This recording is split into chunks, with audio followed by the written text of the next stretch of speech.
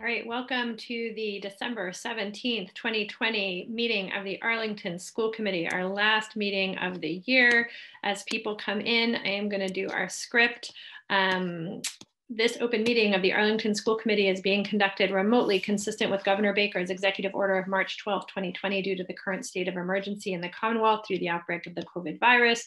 In order to mitigate the transmission, we have been advised and directed by the Commonwealth to suspend public gatherings, and as such, the governor's order suspends the requirement of the open meeting law to have all meetings in a publicly accessible physical location. Further, all members of public bodies are allowed and encouraged to participate remotely. The order, which you can find posted with agenda materials for this meeting, allows public bodies to meet entirely remotely so long as reasonable public access is afforded so the public can follow along with the deliberations of the meeting. Ensuring public access does not ensure public participation. This meeting will feature public comment. In this meeting, the Arlington School Committee is convening via Zoom. It's posted on the town's website. Please note that this meeting is being recorded. Some attendees are participating via video conference. Please be aware others may be able to see you. Take care not to screen share your computer. Anything you broadcast may be captured by the recording. All of the materials for this meeting, except any executive session materials, are available on the Novus Agenda dashboard. We recommend members of the public follow the agenda as posted unless I note otherwise. The ground rules for our meeting: I will introduce each speaker on the agenda. After they conclude, I will go down the list of members, inviting each by name to provide comment, questions, or motions. Please hold until your name is called. Please remember to mute your phone or computer. Speak clearly in a way that helps generate accurate minutes. For any response, please wait until the chair yields the floor to you. And all votes taken in this meeting will be conducted via a roll call vote. So let's go ahead and do attendance before we get started. We have a lot of friends here with us tonight. So let's start with members of the committee. Ms. Exton. Here. Mr. Cardin. Here. Dr. Allison Ampe. Not yet. I don't think, do we have two screens? Nope. Okay. Mr. Thielman. Here. Mr. Schlickman. Mr. Hayner. Here. Dr. Bodie. Here. Dr. McNeil. Here. Mr. Spiegel. Here. Mr. Mason. Here. Ms. Elmer. Here. And I believe that Ms. Higgins is our rep tonight from the AEA. I'm sorry that I didn't reach out earlier. I'm not the rep. I'm actually doing a presentation. Sif is here as the AEA rep. Super. Hi, I'm here. Thank you. We can hear you. Super. Ms. Carmody is our student rep tonight. Okay. Mr. Schlickman, I'm just going to check your audio because I missed you on the first round. Hello. And then we have our elementary principals here. And I'm pulling up the list so that I don't mess this up because that would be embarrassing. So bear with me. I saw Mr. Dingman. Good evening, everyone. And Ms. Donato. Hi, everybody. And Mr. McEnany. Here. And Mr. Amati. Good evening. And Dr. Hannah. Good evening, everyone. And Ms. Urchikov. Hello, everyone. And Ms. Peretz. Good evening. Super. All right, I think we have, and I see Ms. Karustis. Hello. You guys are over two screens tonight, so this is really wild. And Ms. Satsoulis. Good evening. All right. I think that's it. Okay. Super. So welcome. We're all here. We've done our script. So the first item on the agenda is public comment. And I checked with Ms. Fitzgerald just before the meeting and nobody signed up for public comment tonight. So we're going to move to the next item on the agenda, which is around a contract for Dr. Homan. I'm excited to be here tonight to share that the school committee has reached an agreement with Dr. Elizabeth Homan to be our next superintendent. We plan to vote on her contract tonight. The negotiations were straightforward and collegial, and I've enjoyed working with her to bring this contract forward. In addition, we also have a contract for transition work to be completed between mid-February and June 30th of 2021. Dr. Homan will become our superintendent on July 1st. So the transition work agreement is critical. The committee believes strongly there's a lot that Dr. Bodie will be able to share with Dr. Homan, and that by affording them time to work together, we're supporting both Dr. Homan's success and Dr. Bodie's legacy. So I'm grateful Arlington was able to attract a capable leader with a proven track record around curriculum development and community engagement. And we're fortunate that Dr. Homan has chosen to accept our offer. And I know that she's looking forward to the work ahead. And to our community, our Arlington Public Schools community, our teachers, staff, administrators, parents, caregivers, students, we very much appreciate your vested interest in her success here in Arlington. Members on the town side have also extended a warm welcome to her and have shared their eagerness to work with and engage with her. So a strong relationship between town and schools is really critical. And that relationship has been fostered very successfully by Dr. Bodie during her tenure, and I'm confident that will continue under Dr. Homan. So I'm gonna read this. So I would entertain a motion to enter into a 3-year employment contract with Dr. Elizabeth Homan, appointing her as superintendent of the Arlington Public Schools for the period from July 1st, 2021 through June 30th, 2024, and authorizing the chair, me, to sign that contract. So moved. Second. Okay, discussion? Mr. Schlickman. Thank you, Madam Chair. On this 8th and final day of Hanukkah, 9 candles provide light at a time when the 4:15 sunset is much too early. It's also a good time to seek a bit of spiritual light. A Brooklyn College professor, Hershey H. Friedman, looks to the Hebrew Bible and the Talmud as paradigms for lessons in leadership. He writes, the Talmudists believed that a colleague who disagreed with his study partner could be more valuable than one who tended to agree. Rabbi Chaya Bar Abba illustrated this point 1800 years ago when he wrote, even a father and son and teacher and student who study Torah at the same gate become enemies of each other, yet they do not leave from there until they come to love each other. We've reached this time to leave the gate. I cannot agree with my colleagues in making this vote. It is important that we acknowledge the debate and record our conclusions as a precursor to leaving our arguments at this place. Our agenda moves from deciding who will be our next superintendent toward the work of building a successful relationship with our new superintendent. The pandemic, the budget, and a plethora of other decisions on the horizon will provide us other interesting arguments to debate as we chart our future together. The Talmud reminds us that one's best friends was a scholar one argued with the most. Even though we can't agree tonight, I'm grateful that I get to share this work with you, my friends. Thank you. All right, anybody else? I'm just making sure that we're all actually on this first screen.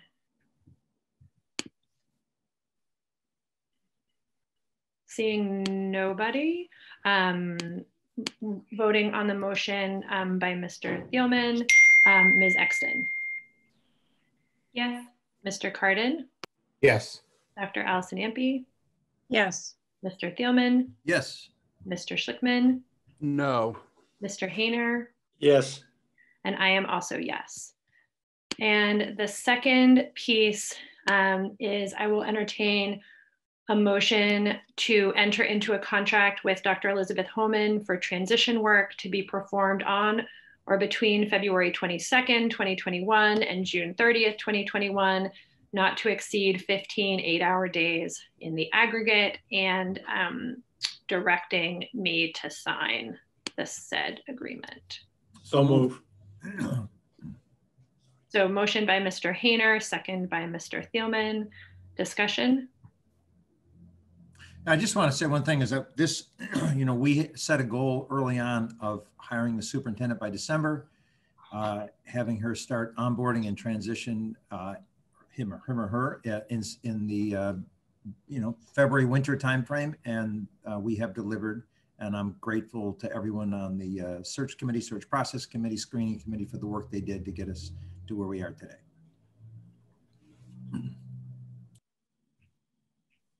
Great. Anybody else?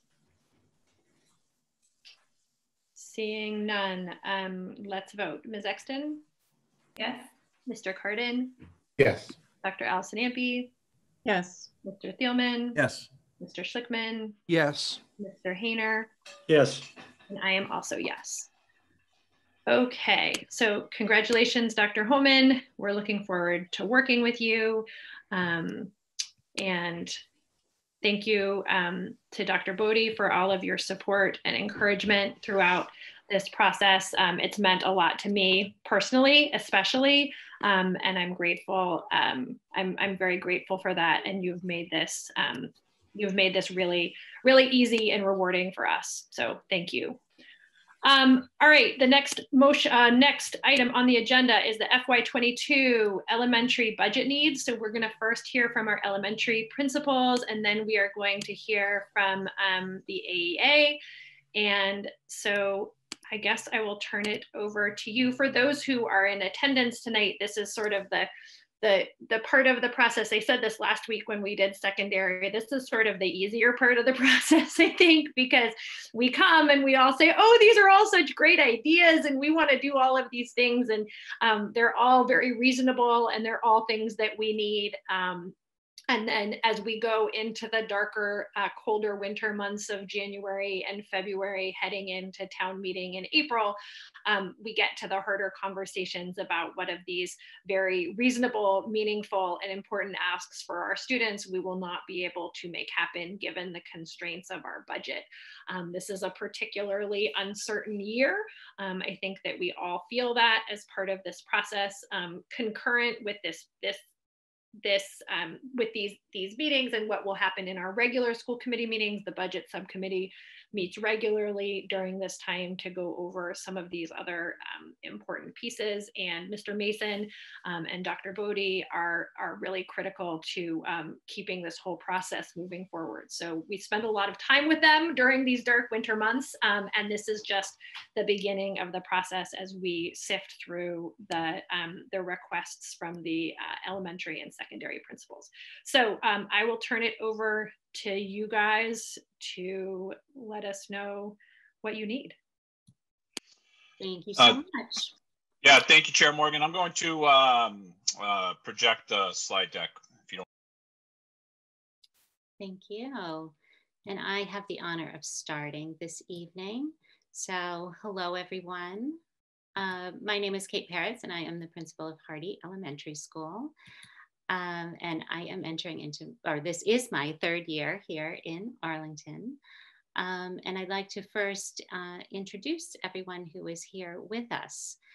So Mark McEnany is the principal of the Bishop Elementary School, Stephanie Zerjikov, Brackett Elementary School, Thad Dingman, Dallin Elementary School, Andrew Ahmadi is here from Pierce, Dr. Michael Hanna from Stratton, and Karen Donato from Thompson. And I would love to take a minute here just at the beginning to say thank you to all of these people for being such a wonderful group to work with this year. It has been a long and trying few, I don't know, 9, 10 months going on now, and they've been really wonderful to work with. And the thing that I'd love everyone to remember at this point in time is that we did have before the pandemic began, some really wonderful goals that were in place and some great school improvement plans with those goals written in them. And I think that the first thing to start with is just how honored we all are to be working in a district that really values education and really wants to support what's best for all of our students all the time. And in hard times, we know that that becomes even more important. So if we look back, we want to tell this story a little bit about the budget. And if we go back to the beginning of 2019 and 2020, you might remember that we started that year with some really actually substantial investments into our elementary schools in the form of staffing in the areas of art, music, and physical education. To begin, that helped us to create some really wonderful schedules that at each one of our elementary schools helped us to think about adding additional times for teachers to work together with the building principals, coaches, and district leadership in an extra common planning time each week. It also created a predictable classroom schedule each day for our students K through 5. It provided additional enrichment opportunities for students in K through 3 in art, music, and PE and library, and additional enrichment opportunities for students in grades 4 and 5 in digital literacy and chorus and in instrumental music. Those times that we added were called the ACE block times, and they were about assessment, collaboration, and the use of evidence. And they really were very critical in helping us to establish this data culture that we live in right now and that we're trying to continue to move forward. We made a lot of progress from September to March. And so now, as we think about the ACE block, it has been impacted because we don't have that time, that additional time in our schedule this year.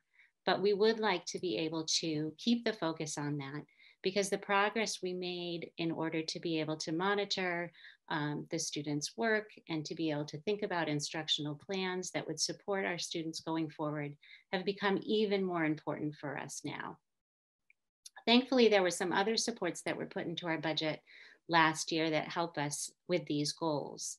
We built assistant principals into 2 of our elementary schools last year. We added reading specialists, math interventionists, an elementary librarian and digital learning specialist, and instructional coaches in science and social studies. And it's really very critical that we continue to support these plans that we've put in place coming into the next year. Our students need these resources, and they need us to create even more targeted plans that will help to support and advance our student achievement in a way that is both equitable and responsible. So that's the introduction that brings us to now, and I will pass it on to Andrew to continue the story. Good evening, members of the school committee, and to my colleagues, thank you for giving me the opportunity to share this evening. I'm Andrew. It is my first year in Arlington, and I feel extremely fortunate to be the principal of Pierce Elementary. I want to start again by sharing some of the budget initiatives coming into this year that were recognized by school committee, including additions of assistant principals in 2 schools, supporting specialists both in reading and math, adding an elementary librarian, as well as instructional coaches in both science and social studies. And for that, we're very thankful. My sound's on, right? I've got my ear pods and I want to make sure. Okay, cool. We can hear you. Yeah, thank you. Thanks. This year has been unlike any year, which we're all aware of. And I think we're all very hopeful that moving into 21-22, we will have a more normal sense of what normal is. But I think, speaking on behalf of the principals, we remain concerned about equity in all forms, academic, social, emotional, and we think through the lens of our most vulnerable populations, students with disabilities, English language learners, those that are socioeconomically impacted, students of color. And as we move into future years, notably next year, we really see a couple areas that we believe that we could focus on in terms of additions to elementary schools. First, we believe that having the opportunity to add reserve teachers based on enrollment, particularly in grades K and 1, are vital. We believe this because we anticipate some early literacy gaps in the lowest grades, potentially larger early literacy gaps than what principals would ordinarily see coming into schools. And we want to ensure that we have professional faculty with the prerequisite skills required to be able to address those in our lowest grades so that students can come up to speed and up to grade level as quickly as possible so that they can access all grade level content and be fully immersed in all of the work that we do across our schools. We think that it's likely that enrollment in grades K and 1 may be more volatile than ordinary. We know of families that did not send their children to kindergarten this year, perhaps others that have either held back or gone a different route of education for their youngest students. And so we anticipate that there is a high likelihood that our numbers in both of those grades could be higher than ordinary, and we want to be prepared with professional faculty to do the work necessary for all of those students.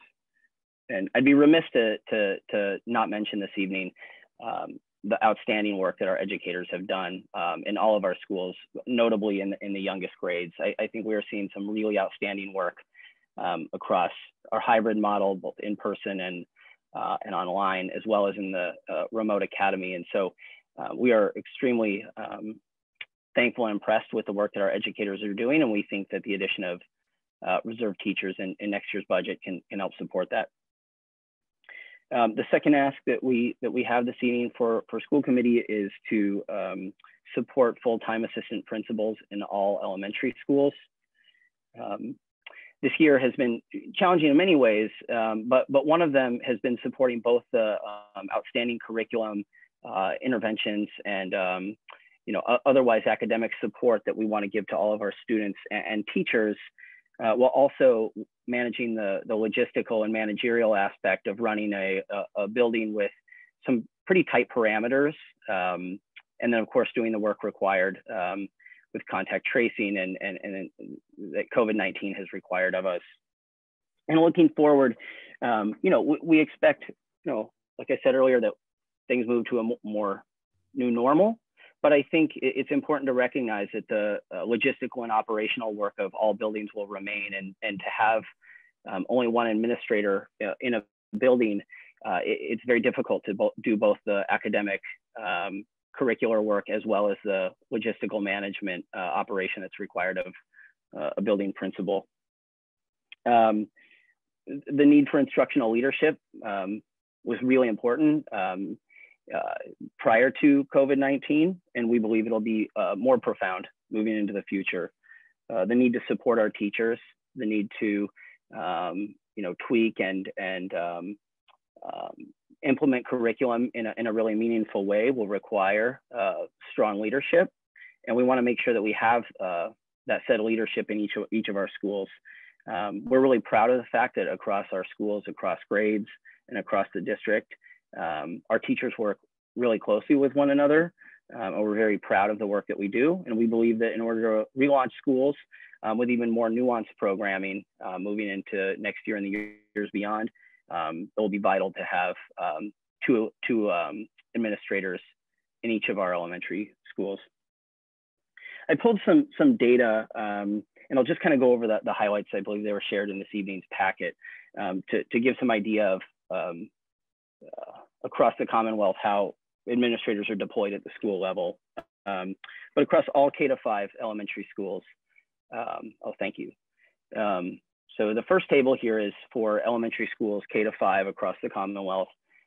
Schools with enrollment over 300, 70% of them have at least one assistant principal. In K-5 elementary schools with more than 450, almost 90% of schools have at least one assistant principal. For K-5 elementary schools that are in the top 20% of the state, that's a reference to achievement data, where 4 of our 7 elementary schools currently are. Those with 300 or more students, 63.3% have at least one assistant principal, and those with 450 or more have 85%, actually 86% of them have at least one assistant principal. And if we move to the final section, again, these are all K-5, just K-5. For schools that are in the top 10% with respect to achievement data, which right now, as of 2019 data, none of our elementary schools fell within. Schools with 300 or more students, 66% of them had at least a second administrator. And for schools with 450 students or more, close to 94% of them had at least one AP. And so I want to include that data this evening to offer a sense of kind of how building administrators at the school level kind of can be broken down for K-5 across the Commonwealth. And with that, that's what I have. I appreciate you listening to me and appreciate everyone's support. Thank you. Mr. Amati and Ms. Peretz, thanks so much for beginning this conversation. I want to recognize this team very quickly again, as both of my colleagues have, as an unusual group of collaborative school leaders. I think that we sometimes take it for granted, the degree of collaboration, support, and real, frankly, personal connection among all of the team members in this principal group. And I just think it's important for the committee and for Dr. Bodie as she's ending her tenure here in Arlington Public Schools to be recognized as the facilitator and the support that has led to this kind of collaborative teamwork. So there's many reasons to appreciate Dr. Bodie's legacy, and I think that this collaborative group is yet another moment of that. I'm just going to speak very briefly about the final petition for consideration of budget initiatives for FY22, and that would be the one additional admin beyond the assistant principals that Mr. Amati had mentioned, which is a K-5 coordinator of reading, curriculum, and instruction. The district has been, along with many districts in the Commonwealth, taking another look at reading instruction, recognizing the science of reading and reading development, and really, in my view, and I think the view of my colleagues, beginning to recognize the linchpin of bringing all children to reading proficiency across a school district. And in order to do that, it's necessary to revisit, revise, and maybe even rework our assessment and curriculum frameworks. In order to do that, we really do need to have someone who is thinking about nothing else other than this shift. Just yesterday, all of the K-2 faculty across the district spent 90 minutes with Dr. Melissa Orkin, who's an expert in the science of reading. I think all of them walked away having been really connected closely to the science of reading, but probably with lots of questions about what's next, and the excitement from my faculty and I think others about what's next in shifting our thinking and our curriculum and our assessment frameworks would really be possible in our view only if there were someone leading that across the district throughout upcoming school years. One of the, just to give a notion of what we mean by the science of reading very briefly, Dr. Orkin shared a quote from Steven Pinker about just the newest and probably most insightful way of thinking about the development of reading. Mr. Pinker says, quote, "Children are wired for sound, but print is an optional accessory that must be painstakingly bolted on." What he meant by that, again, very briefly, I hope, but we did record Dr. Orkin's presentation for anyone who'd like to take a look, that students are, when they enter, are very much languaged. As we all know, in working with kindergarten students, they are ready to express themselves and use language, but the connection between that spoken word and that part of their brain that registers sound, connecting that to the part of the brain that sees things, namely letters and script, is quite a journey of neurology, and it really needs to be done carefully and thoughtfully. We're so excited about learning this new set of insights, as again, many districts across the Commonwealth and across the nation are as well.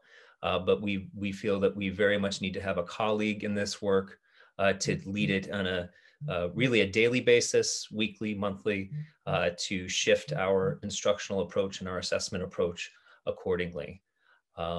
So that's a little bit of the rationale for that particular piece of budget initiatives.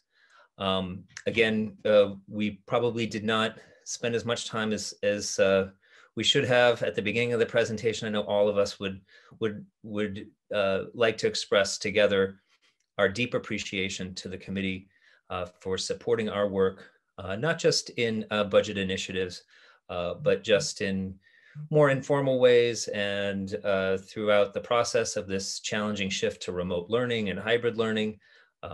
We're grateful to be working with and for a committee and a parent community that so clearly supports our work in Arlington Public Schools. So thank you very much for your time. And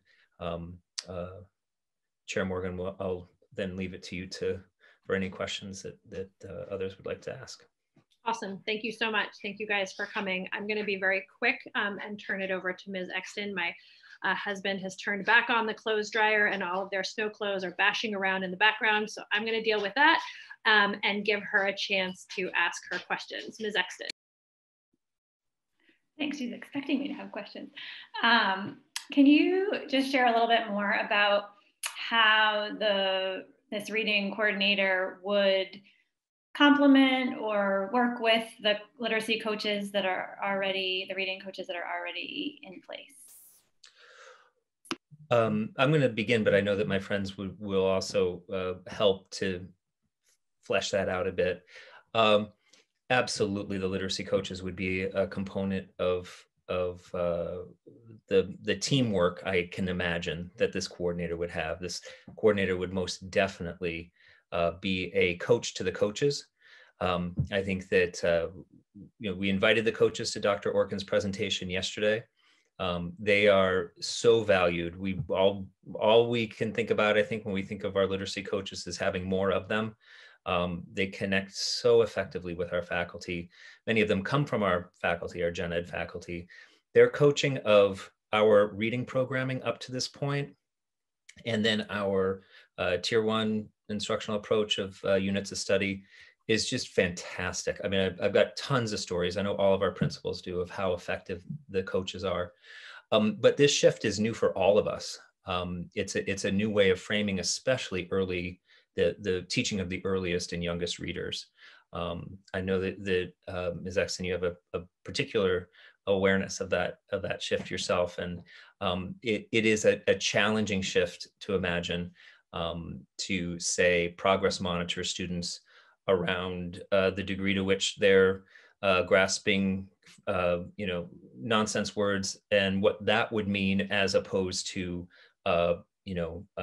letter sound fluency, and that both of those things would mean very different responses. And it's like, well, okay, well, we know that that's based on great research, but what does that mean in the classroom? I think that our coaches would be essential to making this work, and I'd look forward to an even deeper collaboration with them and with this person leading them as well. Thank you. Mr. Cardin. Thank you. So my first question, I don't know if it's Mr. Amati or whoever put together the data on the assistant principals. I did try to look at that. I did try to look at that data a couple of years ago when we first started down the path, and it was a lot of manual work. So I was wondering what your source for this data was, this data set was. I contacted a representative at DESI, who is a friend of mine, to crunch the numbers, and it's public data.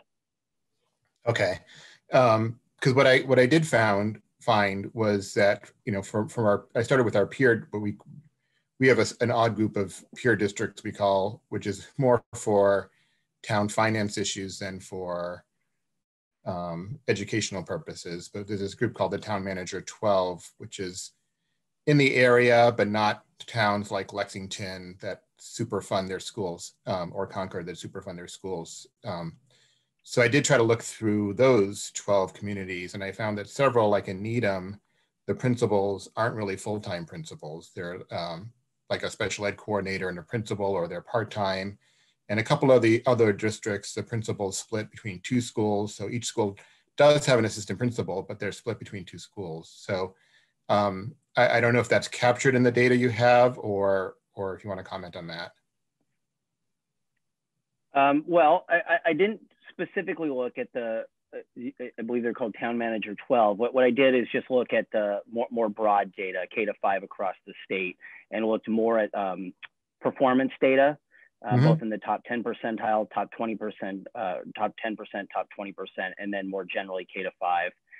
And I debated bringing more data disaggregated by K-8, K-5, K-2, pre-K-5, but thought that the most succinct way I could present this evening would be on only K-5. But I would be happy to do the additional work to look specifically at the town manager 5 and the models and percentages there as well. Okay, and I don't think we need to do that, but I do think, you know, particularly for the schools that are under 400, I don't think it's quite so clear. I'm surprised at the 70% figure there. Maybe if you count part-time assistant principals, yes, but again, at the data set I looked at, the very small schools did not have full-time assistant principals. So I'm a little surprised by that. I think, we've heard the case for this before, and I'm sympathetic to it. The original 5-year plan we put together called for a half-time assistant principal at 6 of the schools. And I think we were convinced that that was a reasonable place to start. I think where we've added full-time principals, particularly at the Stratton where there's an SLC, that makes sense. But this is, we did see it at the budget subcommittee, a cost analysis for this, and it's almost a $500,000 initiative, which is what we spent on the ACE block. So I think as we, prioritize and go forward as a team, not just you, but as a whole administrative team, first, I'm not sure it's so fair to invest that amount of money at the elementary level where we already invested that amount last year. And second, I just don't know that full-time at every school is really going to be a priority compared to the other things you're asking for. That's more of a comment than a question. Thank you. Dr. Allison Ampe. Thank you.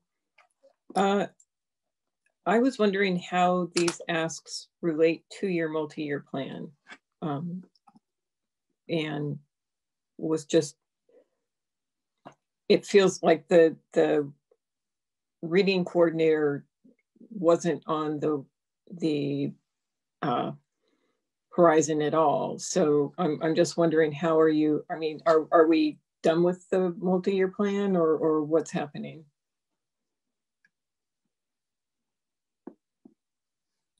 Ms. Peretz? I'd be happy to talk to that. So I think there's a piece of this that is an adjustment to the plan because of what's happened most recently with our school closure and remote learning and COVID-19 and the impact that it's had on our children and the community.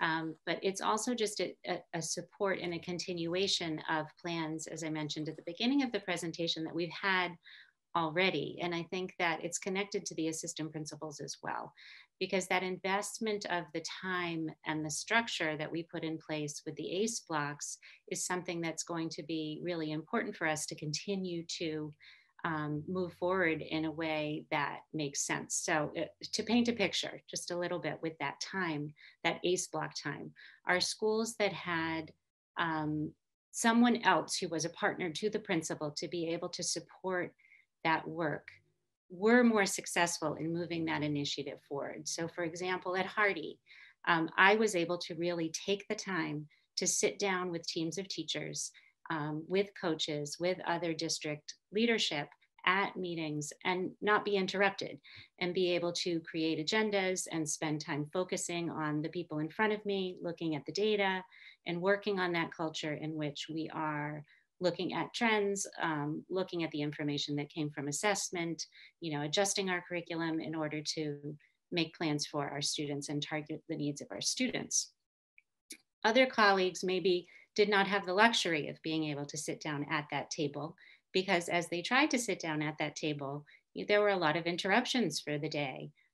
It's a very, very busy place in elementary school, as many of you well know. And I think that being able to have more eyes on it, to have more team members ready to help and support that work, help to make that investment pay off for our kids. And I think that we made great progress in that, and that now it's even more urgent that we keep that work going forward. And the more and more we learn about reading specifically, as Dr. Hannah so nicely expressed, is it becomes a very big task. And we need, with 7 elementary schools, someone who is going to help to coordinate those efforts, especially if the building principal is being asked to be the manager of all. So I'd ask you just to keep that in mind as you consider the requests. So thank you. Okay, thanks. Just Can my I just, understanding. Dr. Impey, I'm sorry to interrupt. I wanted to add one thing to that, just to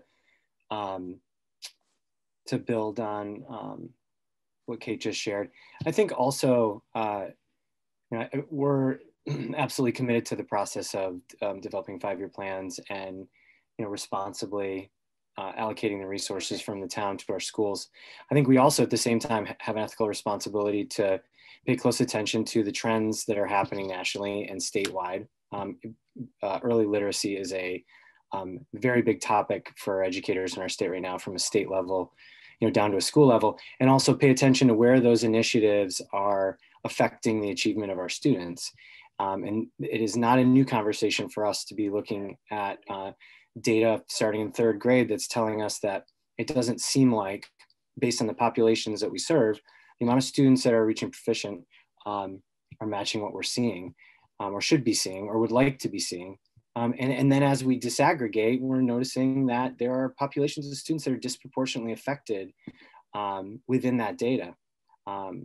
Certainly students who are identified special education, Black and brown populations, socioeconomically disadvantaged. And I think our responsibility is to do something with that data in a timely way. So I guess I'm just sort of pointing out the iterative nature of what we do that's hard to capture in a 5-year plan. And so I hope that makes sense too, of why some of these asks may be more responsive to the moment that we're in than where we were when we created that first draft a few years back.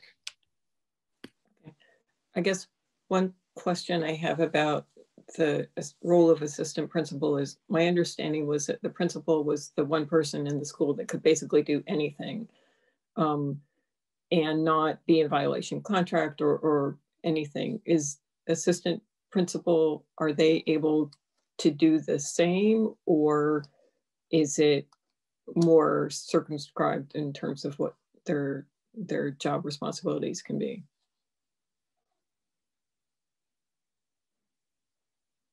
Dr. Hannah? Dr. Bodie? Yeah, oh, please. Dr. Bodie, go ahead. The assistant principals in our district are members of the AAA Administrative Union. Having said that, they're part of our team.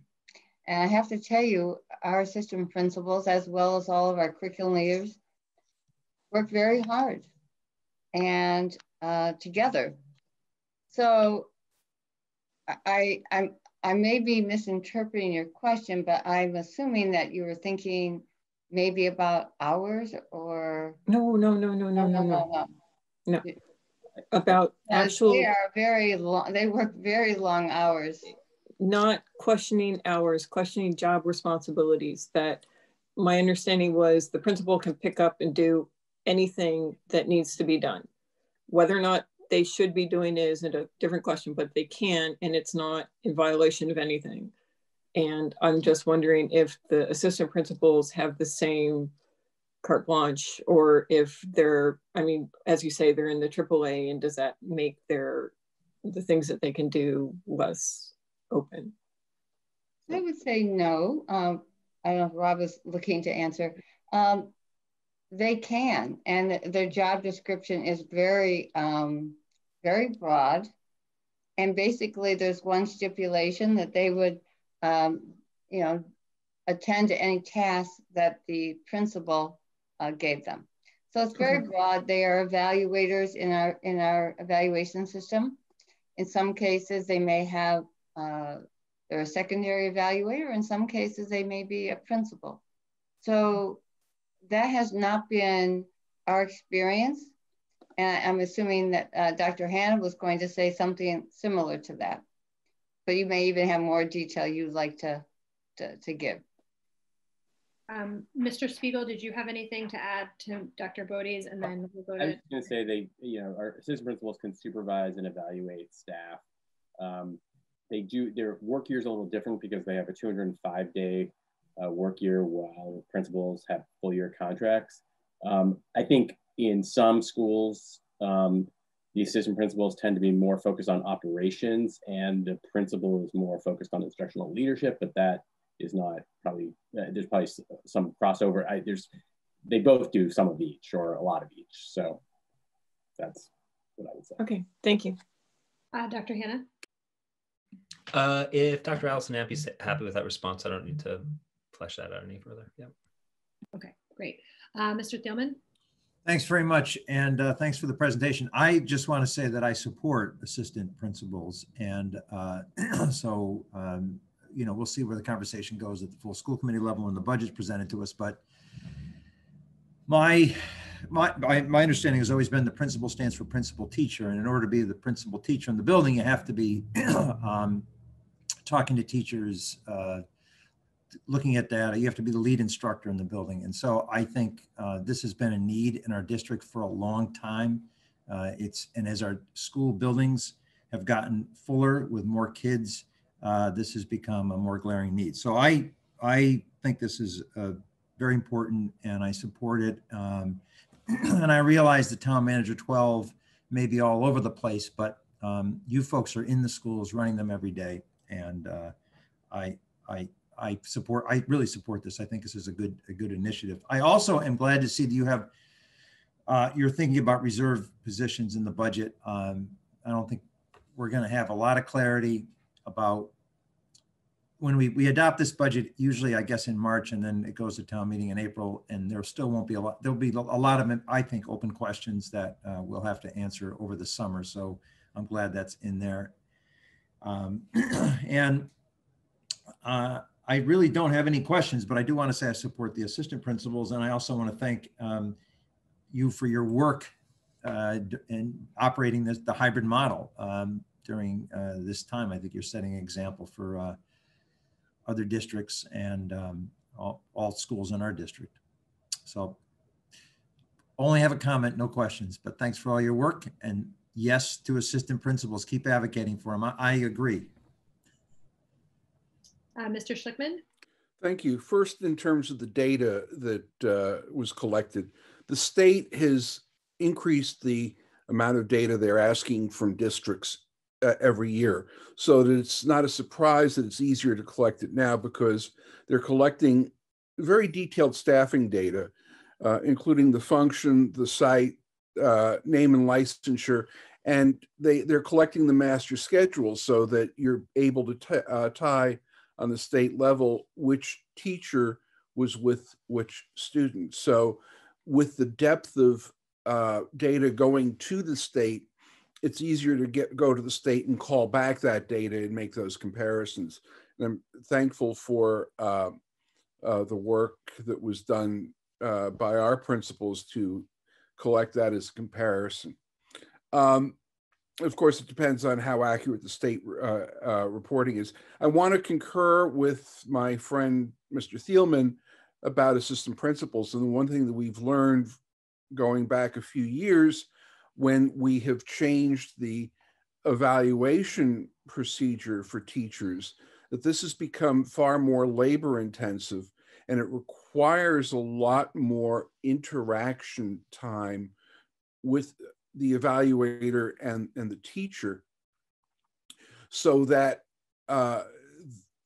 there's only so many hours in the day for a principal to do a job, and to be doing the job of supervising and evaluating staff and running the building is a huge conflict. And as our schools have gotten bigger, the need for assistant principals has gotten larger as well.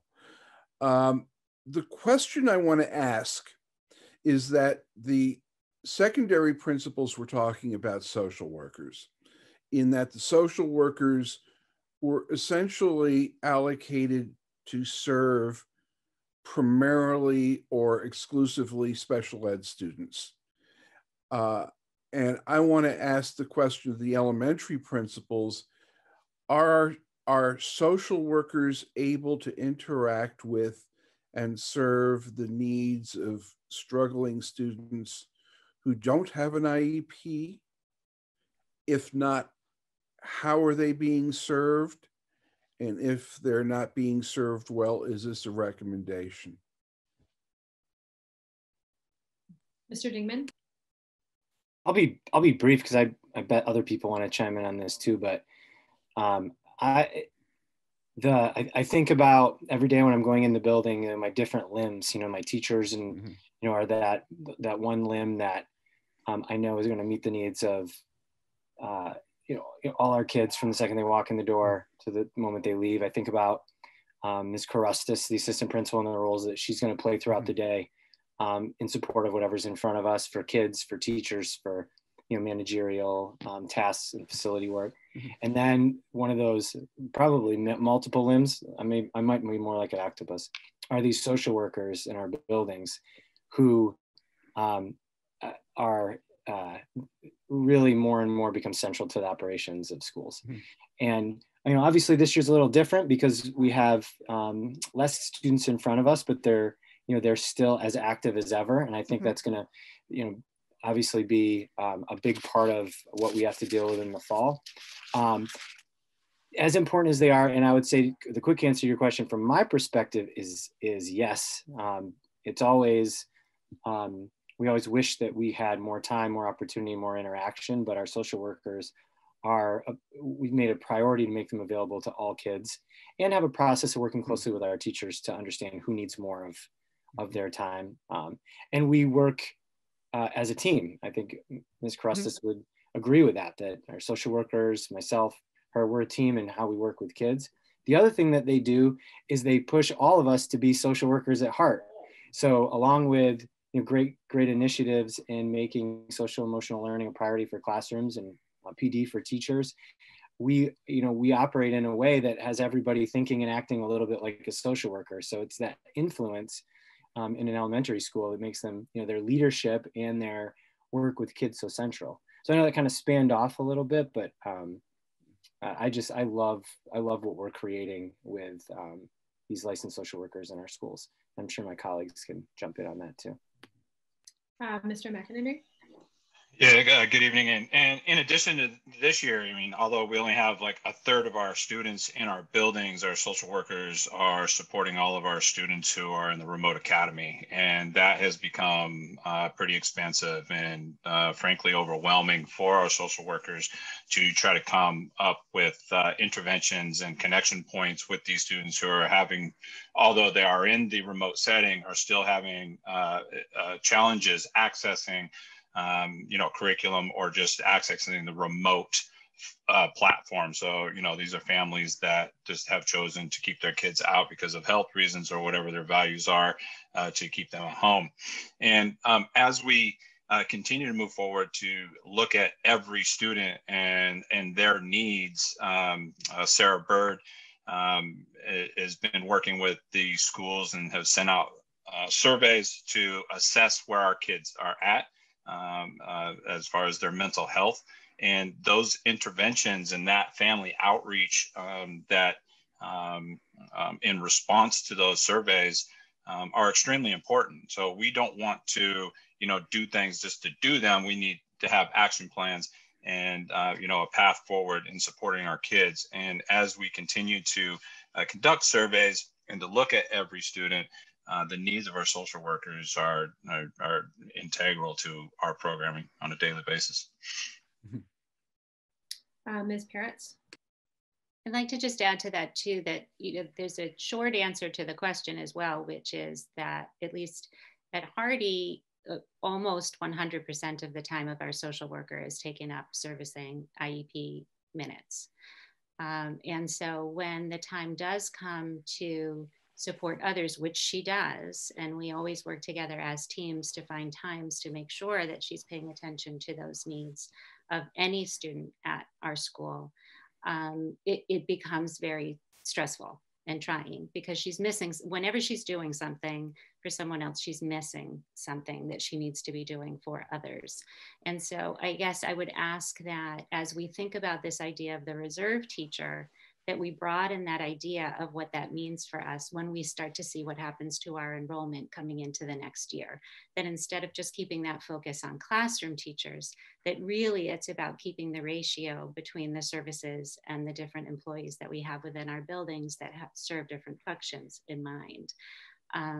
We also are really spending quite a lot of time thinking about an MTSS structure, which is that multi-tiered system of supports. And I think that's really what Mr. Dingman was talking about, and Mr. McEnany was referencing also, is that we all wear many, many hats. And when we're trying to meet the social emotional needs of our kids, it's not always necessarily the social worker who needs to do that. Is that there are a lot of wonderful people in the building who can build strong relationships and meet needs for children.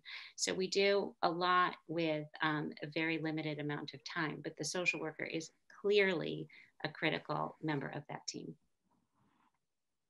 And if I could just do a quick follow-up on that, looking at going into the 2021-22 school year, as we're bringing the school back together and putting the pieces back together that we disassembled last March, I'm wondering what short-term needs would exist to meet the needs of students, both academically and social emotional learning, as we're recovering from the diaspora and recreating our school communities.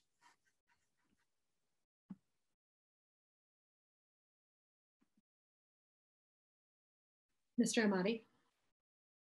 So, Mr. Schlickman, I appreciate the question. And I think one of the ways I tend to think through this is to continue to support with our social workers the social emotional needs of our students. But I think one of the ways that we can do that, and just to kind of bring it full circle, is with full-time assistant principals can support those social workers, because the social workers, in my assessment, really ought to be working with the students to the extent possible throughout the school day.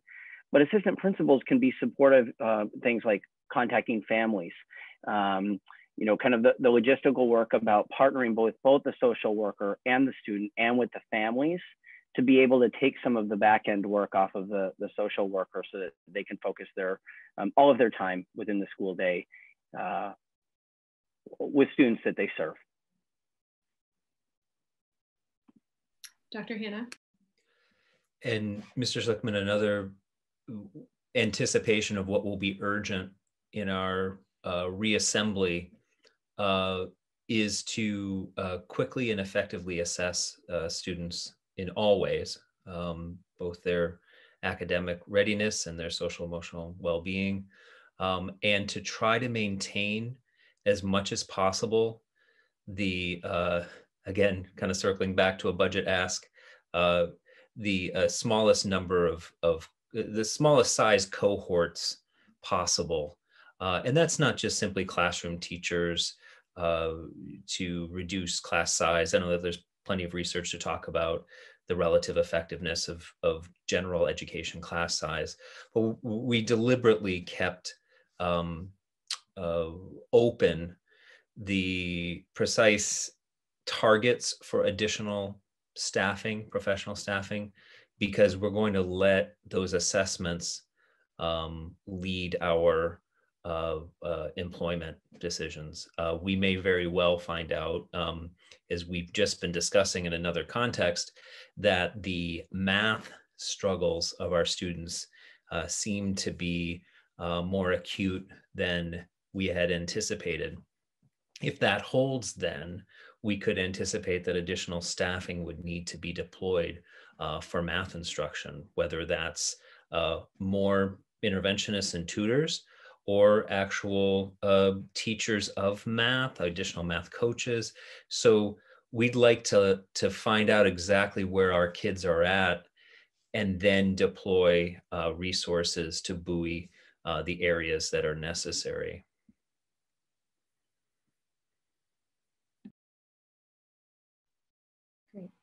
Mr. Schickman, are you done? You're still on mute. Yes, thank you very much. Mr. Hayner?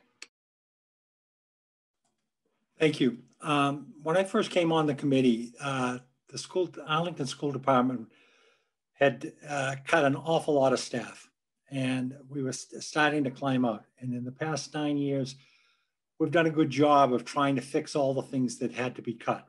The one area, and I applaud your recognition and the need for reading and the support of it. What I don't know, what I don't understand is why I have not heard to get full-time certified librarians back.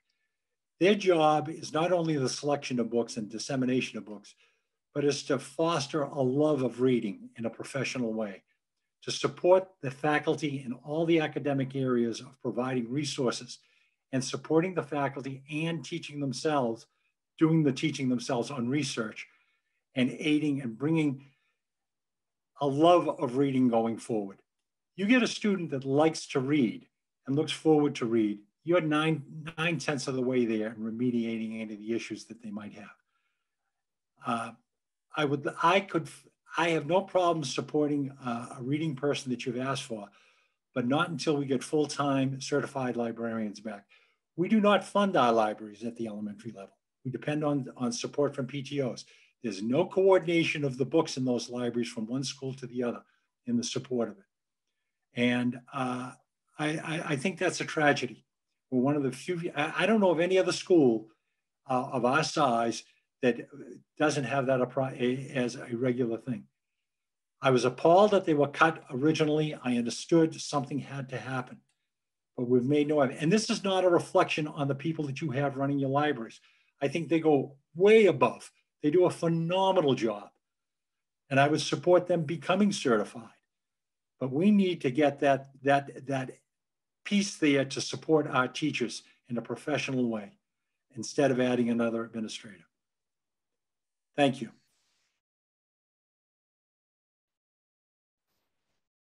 Ms. Peretz? I'd like to add just one quick positive thing in response to that. I know that wasn't a question, but Jennifer Laughlin has done an amazing job working with our library paras to look at the collection and find other ways to be able to access the library. So I think that really was a wonderful addition last year, and we've used that resource quite a lot. But there's no coordination throughout the district. There's no budget for purchasing books. There's no regular curricular aspect of inclusion within all the academics. And this is not a reflection on you folks. It's not, to me, it's a reflection on the district and its priorities. And I see this being a way to, right from the beginning, that child that walks into the kindergarten, we have a lot of highly educated parents in this district that support reading. That's great. But some of our kids don't have that. The only place they're going to get it is in school. And I see it as a beginning and a way to help a lot of the issues going forward. I mean it positively. I apologize if it comes off critical. I think I'd like to just see more going into that. Dr. McNeil? Mr. Hayner, I want to correct one bit of fact of information so that the public knows that we have made great strides this year. Building off of what Ms. Peretz has said, we've had Stacy Kitsis, who has worked very closely with Jennifer Laughlin, and they have, and along with the principals, to begin to curate the various collections across the district in order to bring them into alignment. And also we did, Mr. Mason can correct me if I'm wrong, add a line item in the operational budget to support the purchase of books to add to our collections. And we have actually focused on books that have SEL themes and multicultural authors and main characters. So I do want to talk about that we've made some progress in that area and not leave the public thinking that we have not done that with the addition of Ms. Laughlin this year. May I ask how much money is in the budget to purchase books? Yes, I can answer that if the chair would let me. Go ahead, Mr. Mason. Yeah, so this year we funded each school at $5,000. And and that was going to be a continuous funding. So it will be, again, hopefully provided in the next year's budget as well. Does that include the middle schools? All schools. So it was a $50,000 set aside. Okay. The only place we have a certified librarian is at the high school, and that's required in order to maintain our certification. No, Jennifer Lachlan is a certified librarian at the elementary level, and we hired her, and she began working this past year.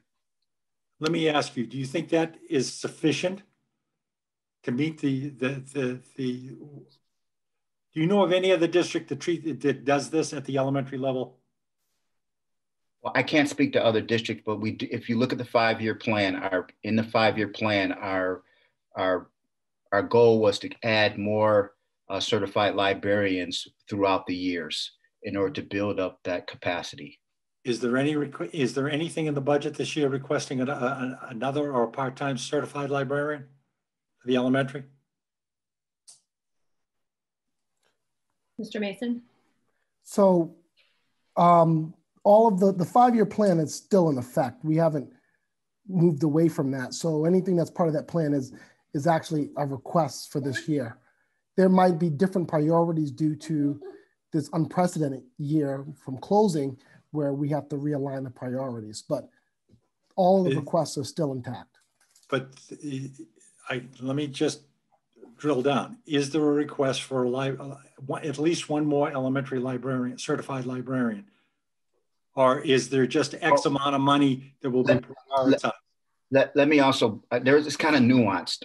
So in our 5-year plan for this year, we were supposed to hire 2 certified librarians at the elementary level. Unfortunately, the pool of candidates was not up to our expectation.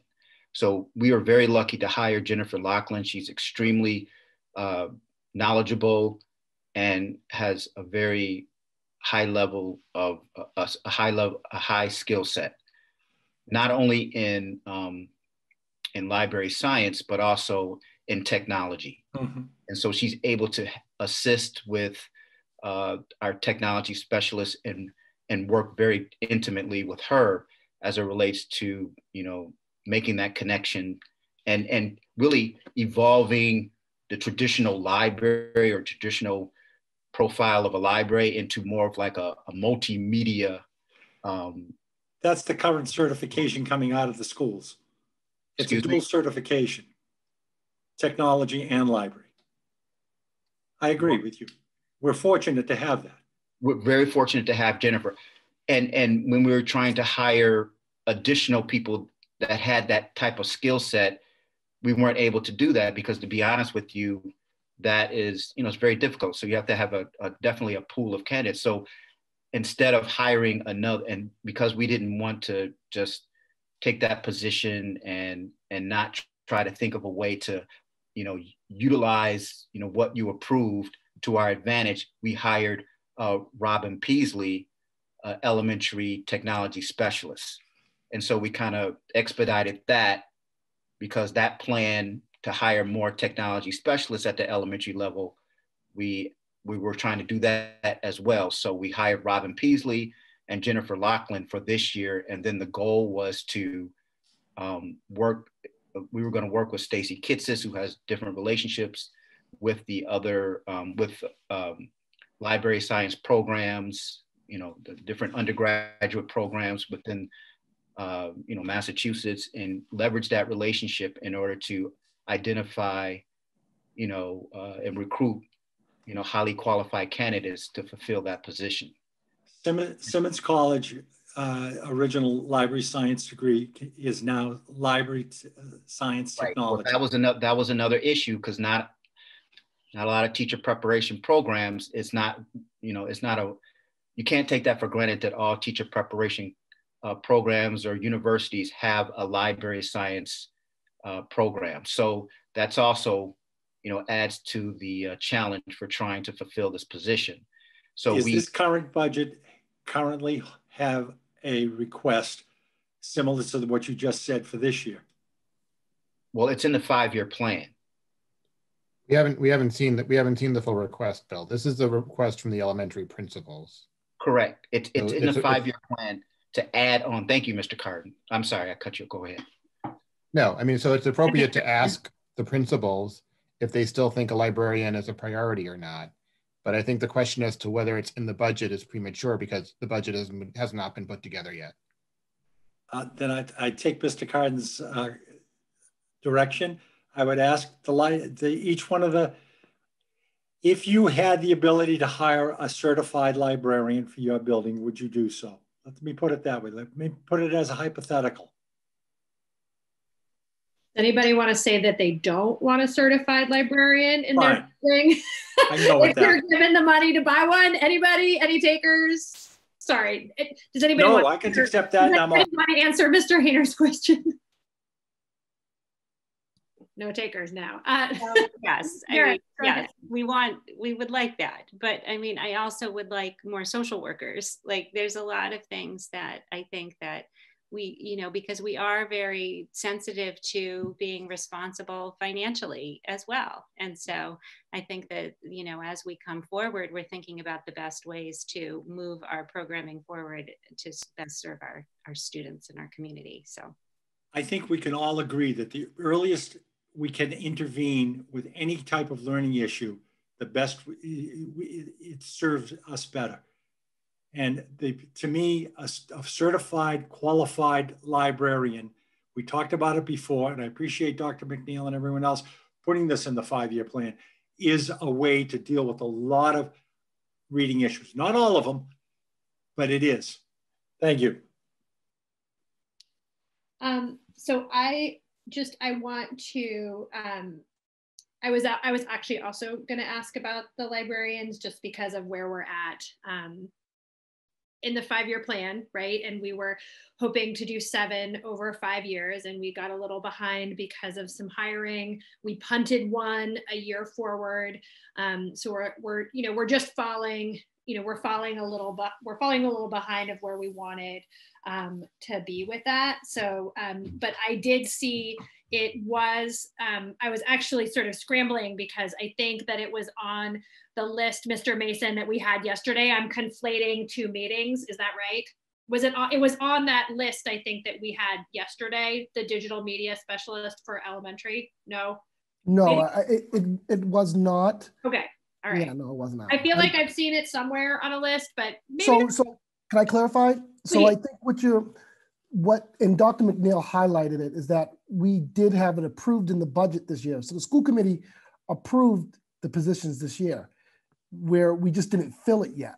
And we would continue to hold that position as we go into the next year as well. So there is still the intention of hiring and remaining on track in that way. And then we'll look at the 5-year plan to make sure if there's any other requests in the current year to see if that would make it to be included in the 22 budget or the 23 budget, whatever that.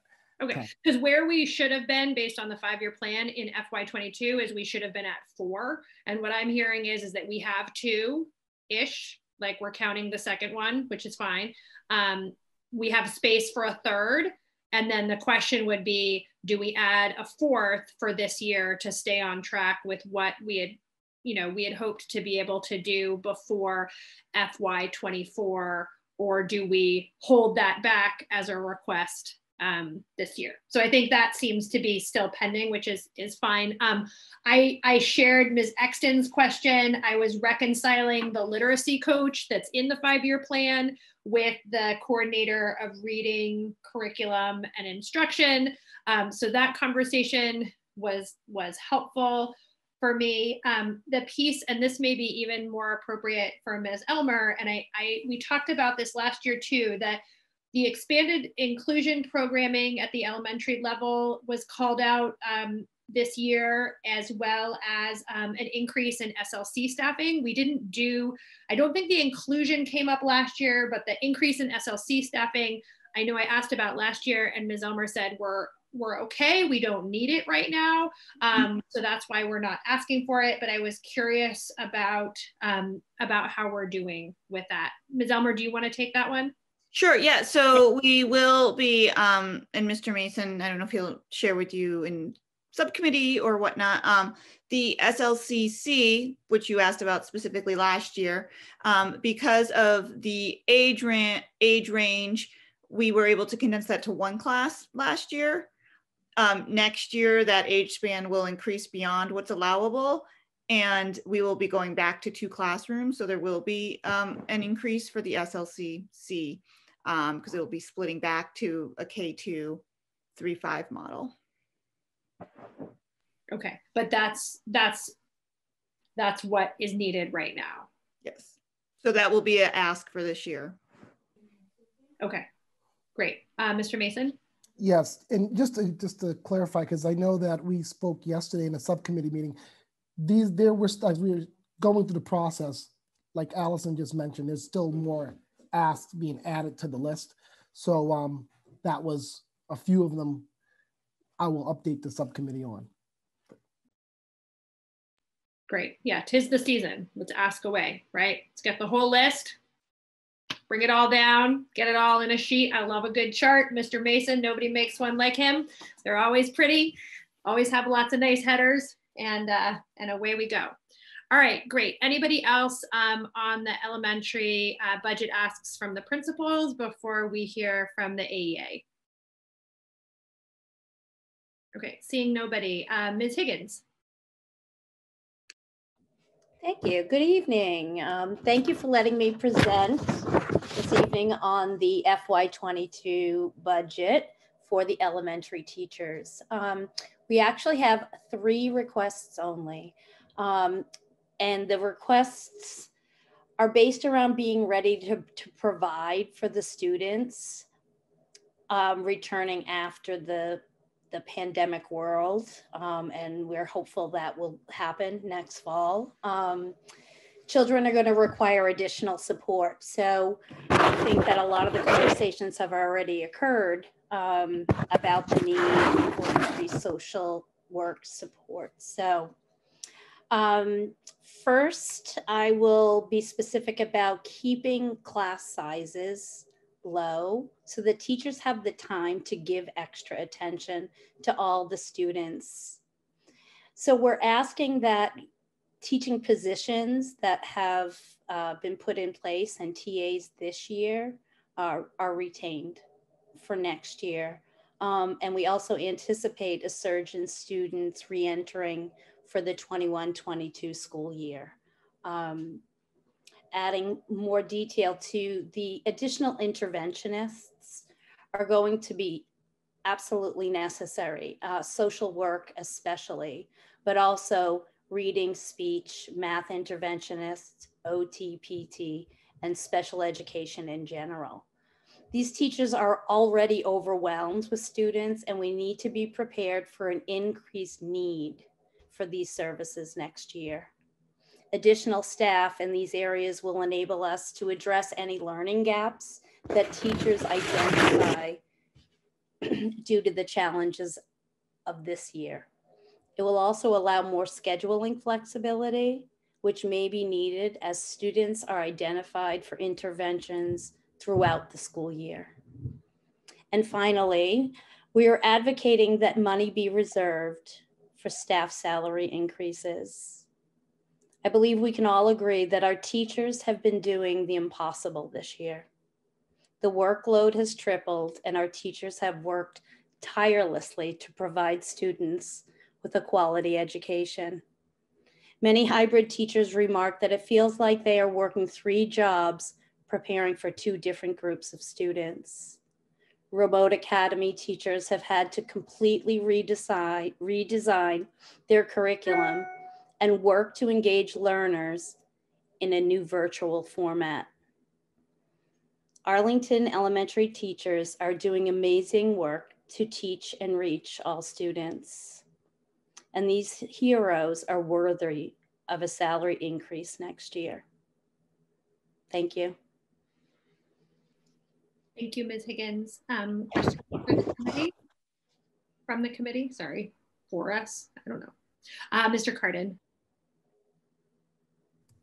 Thank you. So I don't want to put you on the spot, but I guess if you could, the fact that the assistant principals did not come up on your list, is that significant, or is it just a reflection that it wasn't something that you happened to discuss with your members? So when we polled our members, these were the 3 high priority areas. But as I was listening to the elementary principals, you know, I really applaud them in all of their asks, because they're all going to directly influence our jobs, and, you know, the ability for us to have an administrator available, more available to us, it would be wonderful. Great, thank you. Mr. Hayner?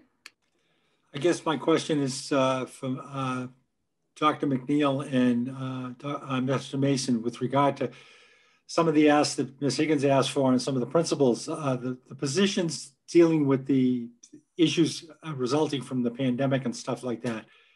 Would these be 1 or 2 year positions? And, you know, would we be looking to keep these people after we get back to whatever normal is? Okay. I wouldn't be able to. I think it would be premature to answer that question at this moment. I think that, you know, through the budget development process, we are evaluating the needs of the district. And I think that the positions that we add I see it as temporary positions, and that's how I track them.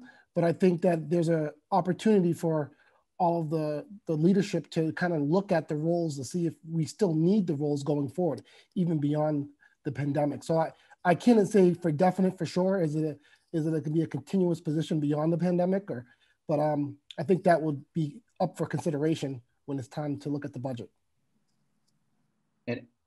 And okay, sorry. Go ahead, Dr. McNeil. Did you have something? I'll yield to Dr. Bodie. Dr. Bodie? You're on mute.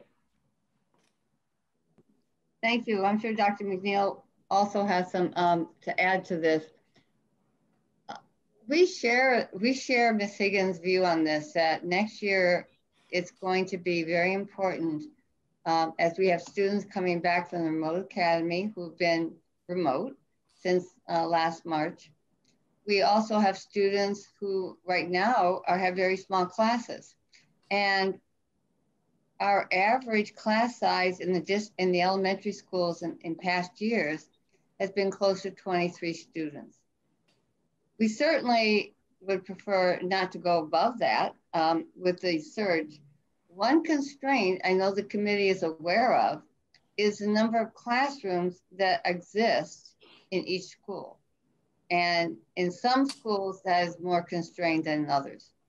So we are going to work with together as a team and with the teachers to think about how we're going to address this issue as we look at next year. And to the extent that we might have to add classrooms, that is going to be within the constraint of a particular building.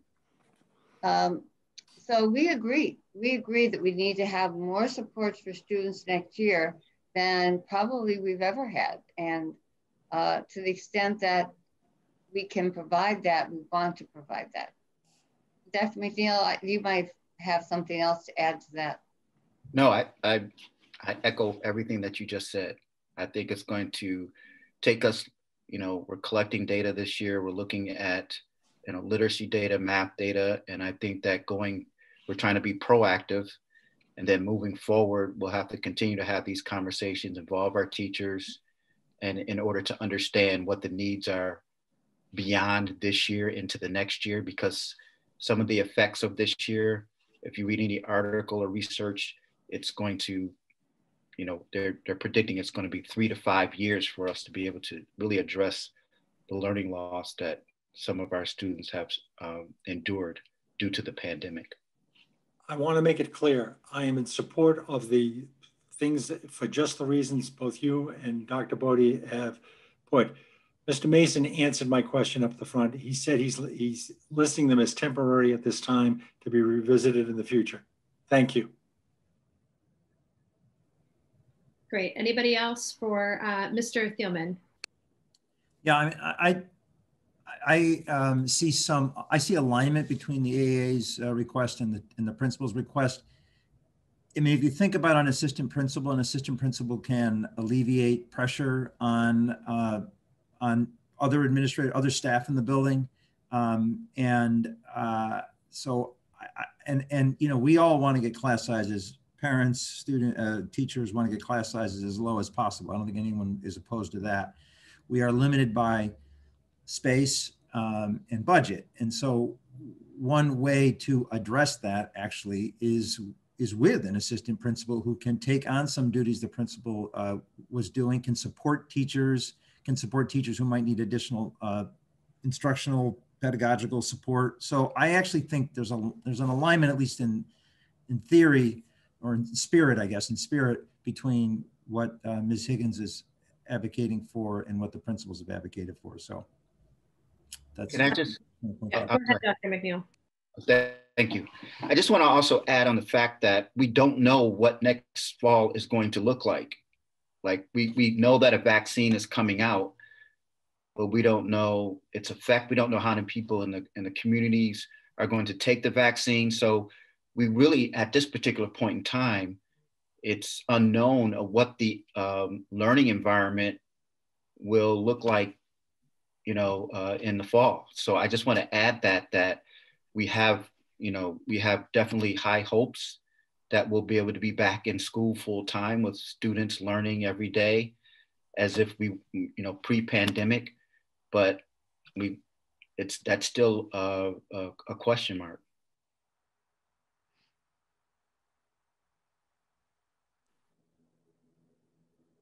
Right. Anybody else? On that uplifting note, sorry, I didn't mean to bring everybody down. Dr. McNeil, you're not wrong. It's appropriate to be cautious. Thank you, Ms. Higgins, for coming and for sharing these with us. We really appreciate it. Thank you so much. Okay, so that wraps up our elementary budget ask portion of the evening. We're so appreciative that all of you came to see us. Often this is one of the few times that we see all of the elementary principals together each year on the sixth floor. But we've spent so much time with all y'all all summer and all fall that this just feels like another meeting. So this was great. And I appreciate that we were able to get through this, and the depth of questions that my colleagues were asking was appropriate. Dr. Bodie.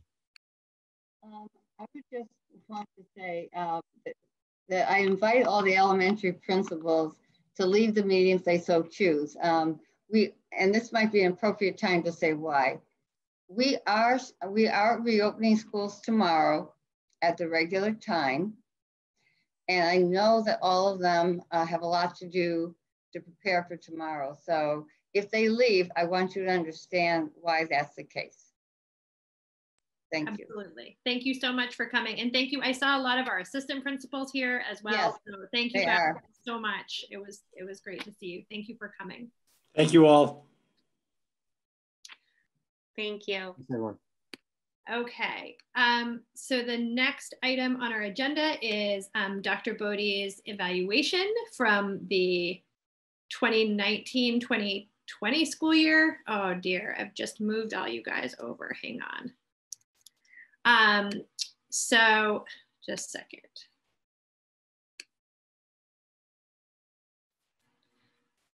Hang on. There we go. Okay, sorry. So what I'd like to do is I provided our evaluations to Dr. Bodie. I created a compilation with the scores that people gave around in the various areas. So I wanted to give members of the committee an opportunity, if they wanted to share their general comments from the evaluation. So it is, and you want to raise your hand if you would like to do that. I plan on sharing mine. So if that takes the pressure off of you or makes you more inclined to share, either is fine. Dr. Allison Ampe. Thank you. Sure. So this is just the blurb that I wrote. I would like to commend the superintendent on a year of superlative effort under extremely difficult conditions. For the purposes of this evaluation, I am including the first few months of the 2021 school year in addition to 1920. And these past 12 months have been some of the most difficult times for our schools and our community. The superintendent has worked diligently to ensure a safe, equitable education for our students, despite the ongoing pandemic and its associated challenges. The fact that we were able to reach an understanding with our teachers union this fall without strikes or votes of no confidence is a testament to the strong collaborative relationship with our staff, which he has fostered over the past 10 years. While there are things over the past year that could have been improved, I feel they have already been noted and work is being done towards their solution. The effects of her hard work are also seen in the Arlington High School building project, which continues forward on time and under budget despite the pandemic. Again, I commend the superintendent for continuously driving our district towards excellence by her personal example of hard work, dedication, and care for our children and staff. Thank you. Anybody else? Mr. Schlickman?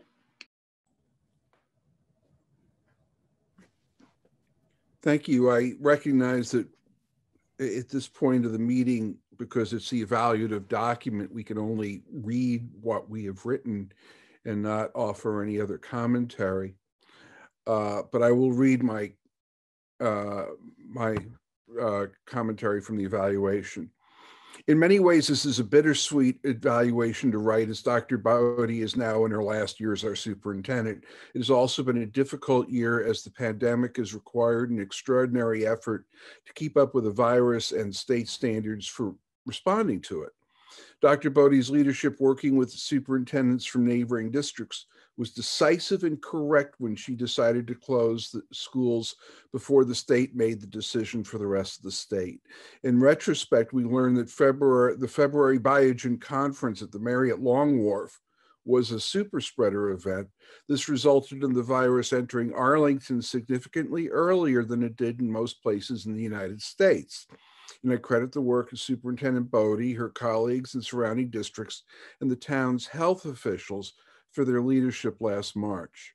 The pandemic challenges traditional methods of evaluating student performance. MCAS data is unavailable, and many initiatives ground to a halt when schools were closed. While hard data is unavailable, the district's work has been thoughtful and deliberate. Work on the new high school has been commendable. Going forward, students will feel Superintendent Bode's influence throughout the building for the next half century. The new high school will be the capstone of a career in which Dr. Bode is leaving the district in a much better position than she found it. Thank you. Mr. Thielman? Thank you, Ms. Morgan. I'm just like Mr. Schlickman, I'm going to follow the rules here. Here are my comments. The 2019-20 school year was an extraordinary one. It marked the first time in 100 years in which schools had to close because of a pandemic. I don't think any public school district was prepared for such a challenge. And in March, when we went remote, Dr. Bode kept her cool, stayed on top of the impact of the pandemic, served as a leader among a group of superintendents trying to figure out the direction to take, and ultimately kept our kids and staff safe. She listened to multiple ideas from stakeholders about how to proceed and found ways to create the best online experience possible for our kids between March and June of 2020. The evidence and report of the school committee shows that she and the district met the goal of identifying, diagnosing, and intervening early and effectively with elementary students not reading at benchmark at the end of grade 3. I gave Dr. Bode a rating of exceeded on her professional practice goal because that goal involved meeting with teachers, administrators, and other stakeholders to address all issues related to the construction of our new high school. Dr. Bode worked nights, weekends, and throughout the day on this project. She set the strategy that led to the preschool opening in September at the Parmenter School, ensured the site was safe for students and staff, and played a hugely important role in guiding the building committee as we wrestled with the value engineering process that was made all the more difficult by unforeseen challenges with the site, including the inability to use geothermal heat. Time and time again, the building committee and design team looked to Dr. Bode for guidance on seemingly minute details of the project, and she responded under deadline and pressure with measured and reasoned solutions.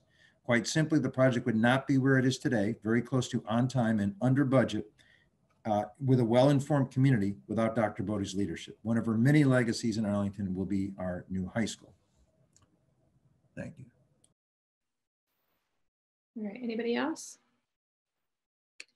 So I wrote this a couple of days ago, so it feels a little weirder to read it now, but it is fitting that I was writing this narrative on the same day that I drove down Massachusetts Avenue and I saw the steel beams of the new high school begin to outline the building's skeleton. Dr. Bodie has guided and led this project from an ethereal idea to a place where it is literally rising from the dirt. While the ribbon cutting will happen under the tenure of a new superintendent, this building is something that she will always share with the Arlington community, and we should be deeply grateful to her for her stewardship of it through many iterations and phases. There is no one who has been more faithful than Dr. Bodie that this building will come to fruition for our students. It is fitting that we are able to evaluate her for her work on the high school project as her professional practice goal for this last year. So the overall rating of proficient and rating of exceeded for professional practice and met for student learning.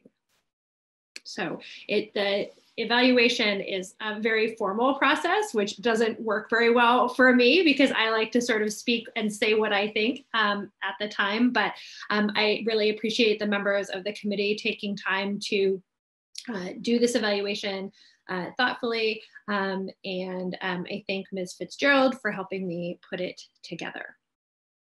So Ms. Exton? Can I just, in step 2, the sums of ratings don't match, and so I just want someone to double check. Oh, okay. So they're not 7, 6, 7. So for standard 3, yeah. Am I allowed to publicly say what? Yeah. Okay, so I gave a rating of needs improvement, but it's not marked there for students. So I probably put it in the wrong column. So I'll go back and check that and make sure that it's right. Yeah. Before it's totally done. Thank you. All right. Any other comments on the evaluation?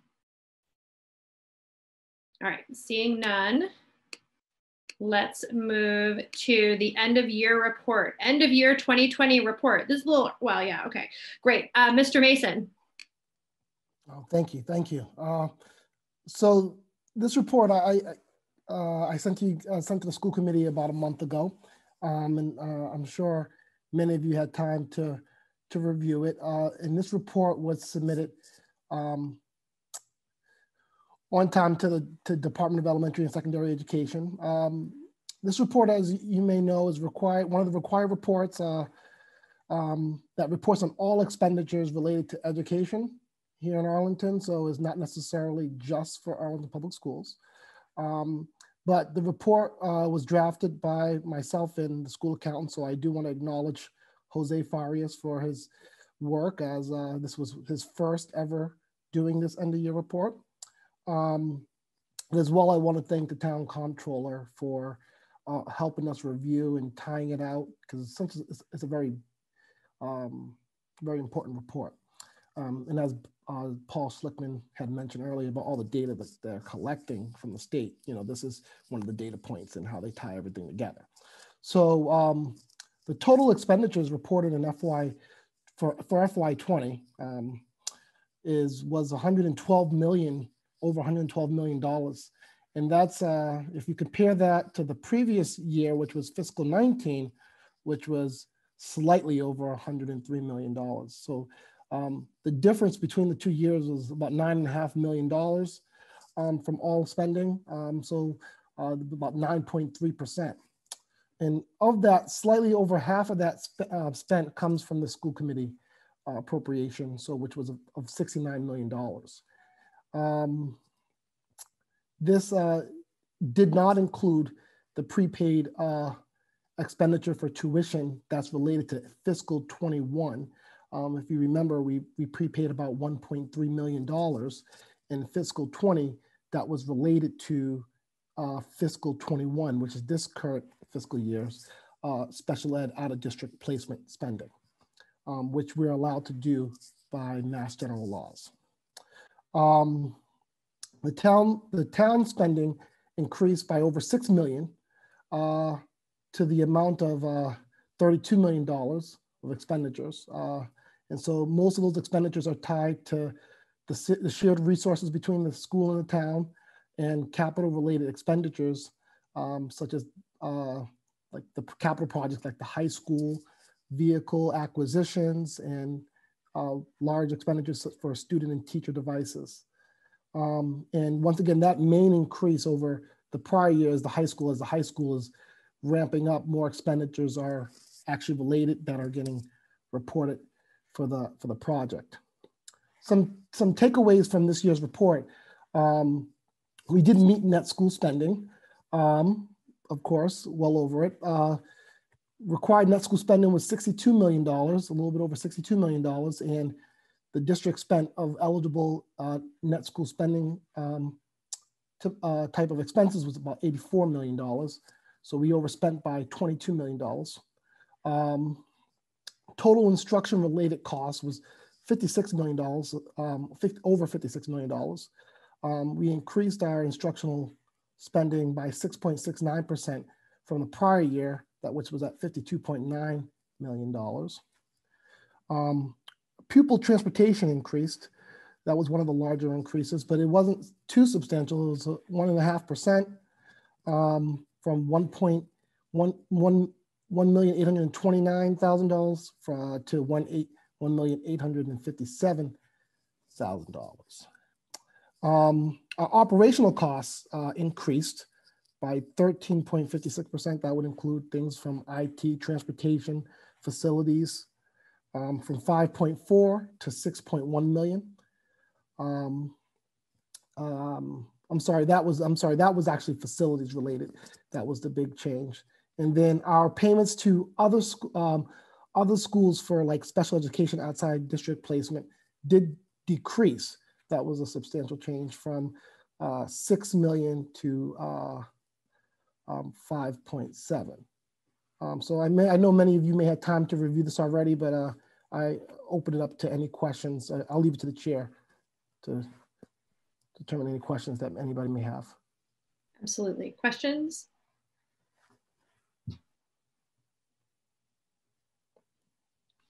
Okay. All right. Put everybody to sleep.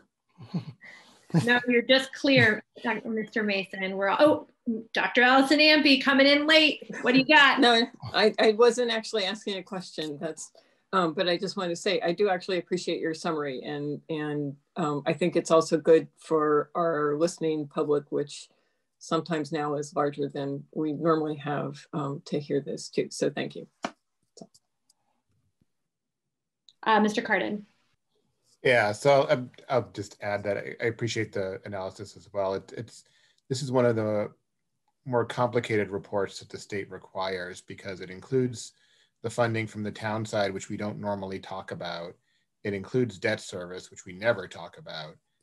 So it includes, I think, regional tuition for Minuteman, which isn't part of Arlington. So Arlington Public Schools. So it's a bit of an odd report. It's required, and I'm glad we do it every year, and I'm glad you pull out some of the highlights, but it's not a particularly useful report from my view. Thanks. Not useful, but very well done. I would say it's useful for people in the town to see it, maybe not for school committee discussions. That's my take on it.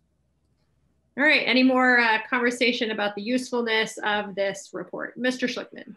Well, in many ways, this is very useful because when you go to the state website and look for the town by town comparisons, this is what it's drawing from, so that you have a foundation of an understanding of Arlington before you go and start making comparisons to the town manager 12 districts or to other communities that you're looking at.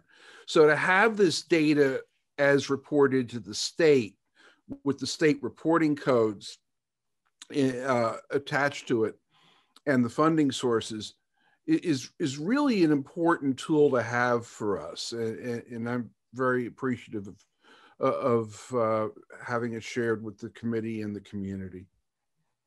Thank you. Mr. Cardin. But Mr. Mason, maybe you can correct me if I'm wrong, but my understanding is, so when we talk about the per pupil spending amount, that's a different report. They pull out different things. This is the data that feeds that report, but it doesn't include the debt service. It doesn't include Minuteman, for example. Is that correct? I don't believe that there's certain items that are not included, and I don't believe that the items that you just spoke about are included in the per pupil spending. But it does get pulled in different ways to show that what districts are investing in their schools and their buildings and whatnot. So. Exactly. Thank you. All right. Anybody else on the end of year report? Not to be confused with the next item on the agenda, which is the monthly report. Mr. Mason. Yes. So also, so the report that was for your review tonight was all the expenditures as of November 30th and a projection. So the reports are the same format as you normally would see it. This, once again, is from July 1 to November 30th for the general fund, the grants, and the special revenue of revolving funds. The general fund report is the school committee appropriation. That's the funds that the town provide. And you'll see that as of November 30th, we spent about $21.1 million. And this is about in line of where we were last year, where we were around about $20.8 million if you were to look at a report from last year. As well, we have about $52.1 million in encumbrances at this moment, which is actually more than where we were at last year. But tied to that is some tuition that we normally would encumber directly from circuit breaker, that we are going to do a transfer to circuit breaker this year, which is slightly different than what we've done in the past. So that may show a reflected of a lower amount of projected expenditures of $668,000. The projected expenses use a formula that just assumes that all departments will spend their departmental budgets. And the projections do not include any anticipated expenses for additional staffing needs or any additional staffing that might have been hired recently after the particular date of November 30th. And that would also include any staffing that might be needed for the reopening of the high school when that time comes, or anything that's been identified as additional expenditures for instruction that they may need, as well as any other transitional support that I think was discussed this evening. Those kind of projections are not included.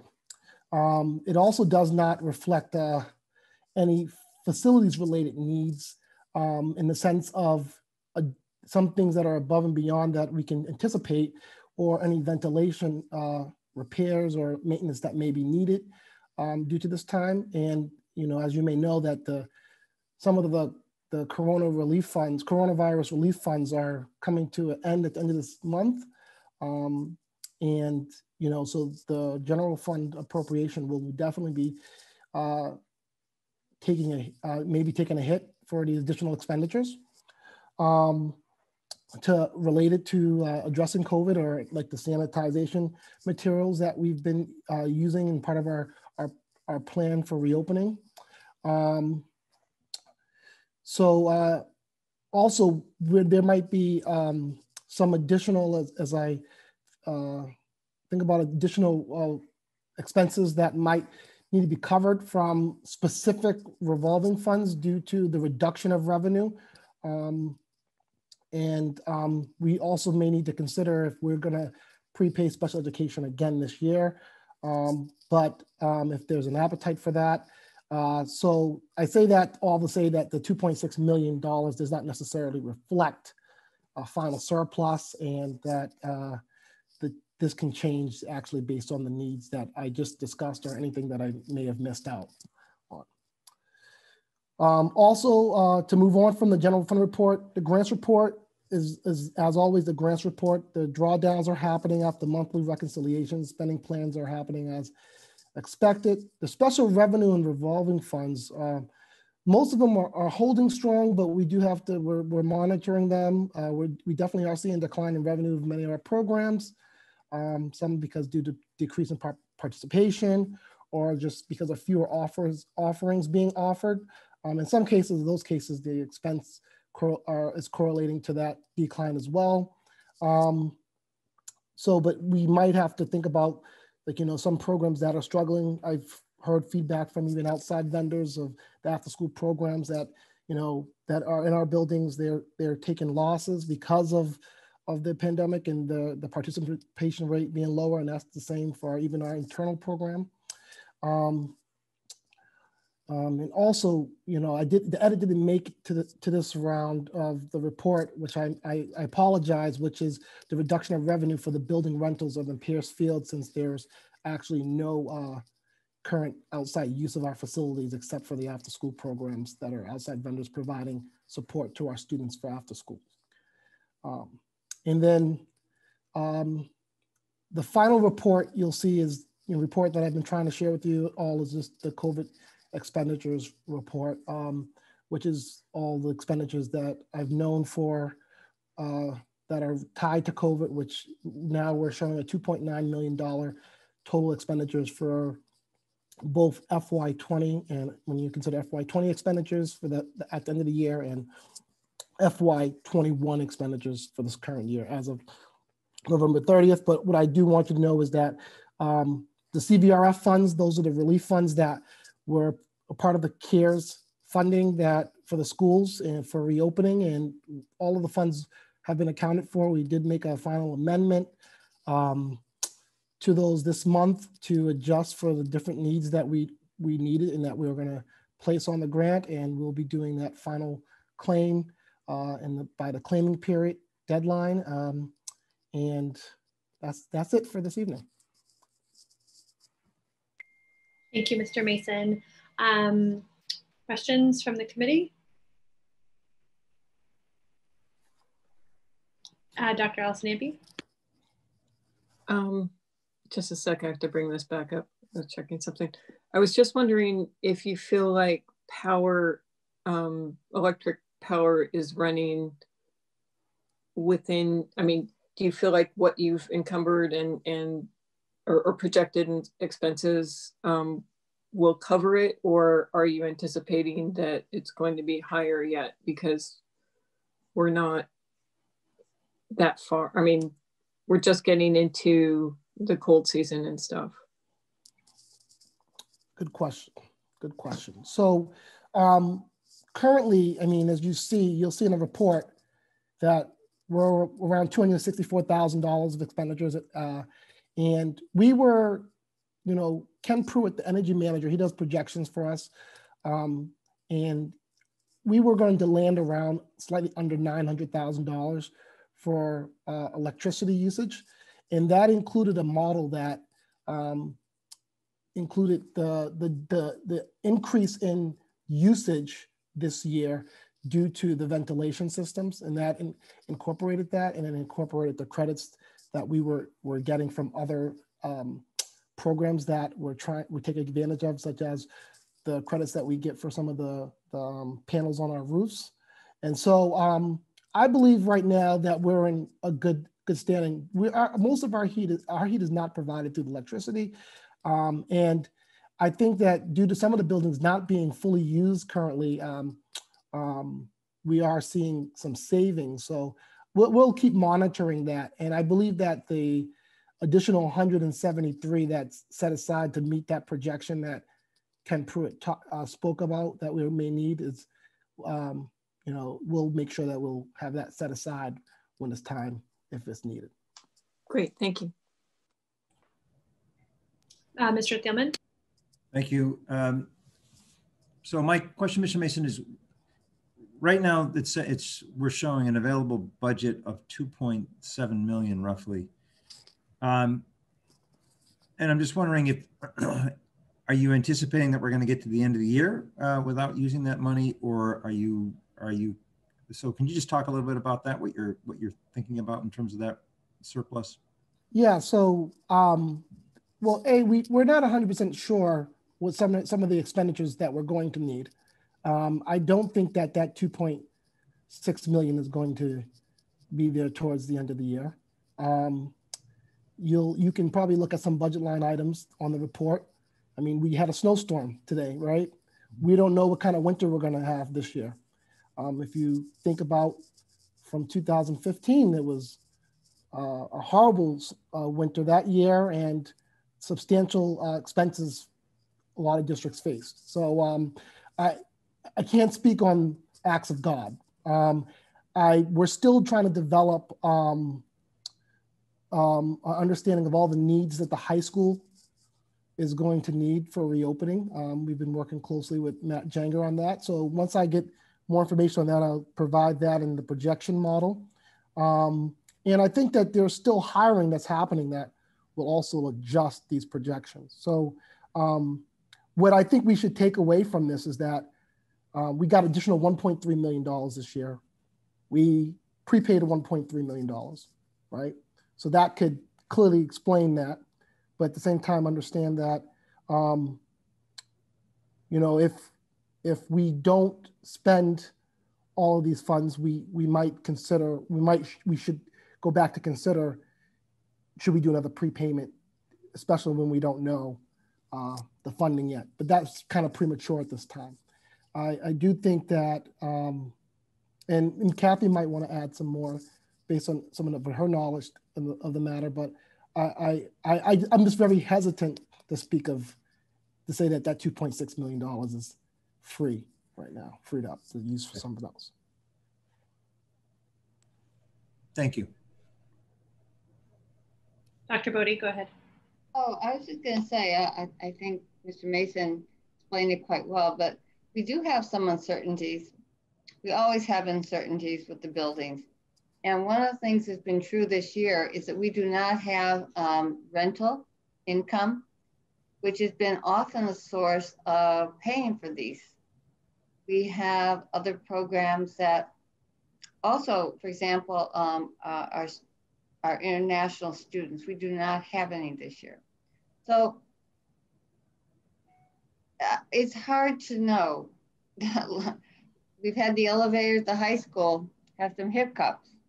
I don't know what that could mean. So we hope we will have a surplus at the end of the year because I think that one way that we can help our budget for next year is to go into the FY22 in a stronger position than we would if we didn't prepay tuitions. So I think every month we'll monitor this, and as you can see in the spreadsheet, we've had two storms, and we've had some low snow years, and so that budget reflects it, but that could change around this year. That's just one thing. Yeah. One thing I just wanted, I probably should have asked this offline, but I just asked while we're on call now, is that we have not spent the $100,000 that we're going to spend on air conditioners in Fusco House. Is it possible to use some of this money for that if we have to? So, Kathy, if I could answer this, I'm not sure if you wanted to answer it, but what I typically would like to do when I look at the budget is, you know, instruction always goes first, right? Yeah. And then what we do is there's a period towards the end of the year where we cut all the departments off from spending when we know that there's not much a chance of all unforeseen events to happen. We look at what's available, and then we ask what the facilities department needs, or IT or any other department, to then reallocate the resources to them at that particular time frame, similar to what we did last year. So to answer your question is that I don't see a problem why we wouldn't use that as an option towards the end of the year, but we need to make it make it to that point. Because that would just slide $100,000 back into the high school building project. Right. Right? Good thing. Yeah, it's a good thing. I agree. Okay. Yeah, I just, thank you for following my whole line of questions there. Thank you. All right, anybody else on the monthly report? Mr. Schlickman. Yeah, I just want to comment on the prepayment of out-of-district expenses and the possibility of putting money into the reserve fund for special ed for next year, because I think that the one thing we need to be alert for is a funding drop for next year from the state at the very least, because of the reduced enrollment this year. And much of our Chapter 70 increases has been fueled by an enrollment increase. So I remain nervous and would be appreciative of any effort we can to prepay items that will ease the pressure on us for next year.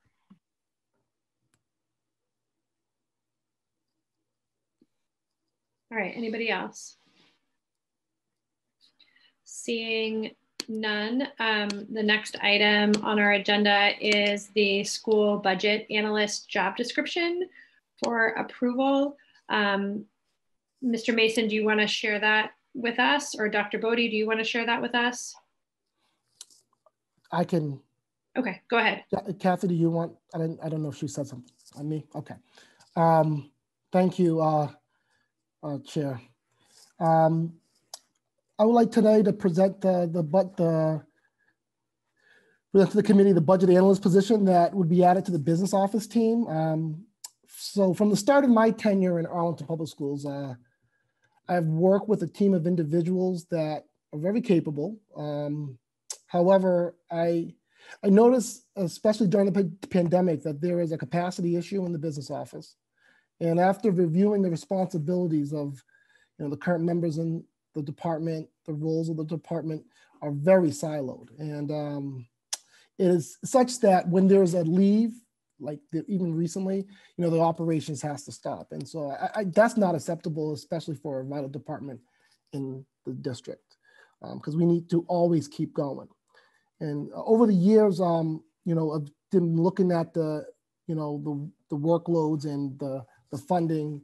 The office has acquired additional responsibilities, and such as increasing accounts payable duties, including the accounts payable for the Arlington High School project and all the related documentation to that, which, there are certain reports that we got to report to the U.S. Census Bureau, and we should have the capacity to track and have a document tracking system to prepare for closeout of that project when it happens in, the years down the road, to proactively, instead of, trying to be reactive to that and trying to do that towards the end. And, also there's the need for additional responsibilities for the student activities accounts that monitoring, and we're doing reconciliation, but there's, which will come out later on. There's nothing wrong with what's going on with in terms of fraudulent activities with the student activities account, but there's additional oversight that will be needed, and that the business office will be stepping in to do and to streamline the processes to that.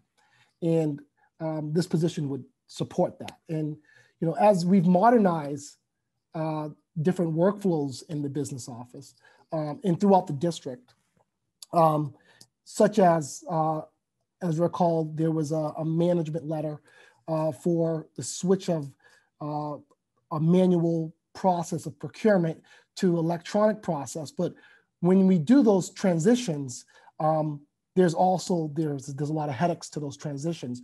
And there was never really a look at the capacity of being able to handle that throughout the district while you decentralize that process, what it would mean to the departments and the support that the business office can provide to those departments, as well as the additional ability to just provide some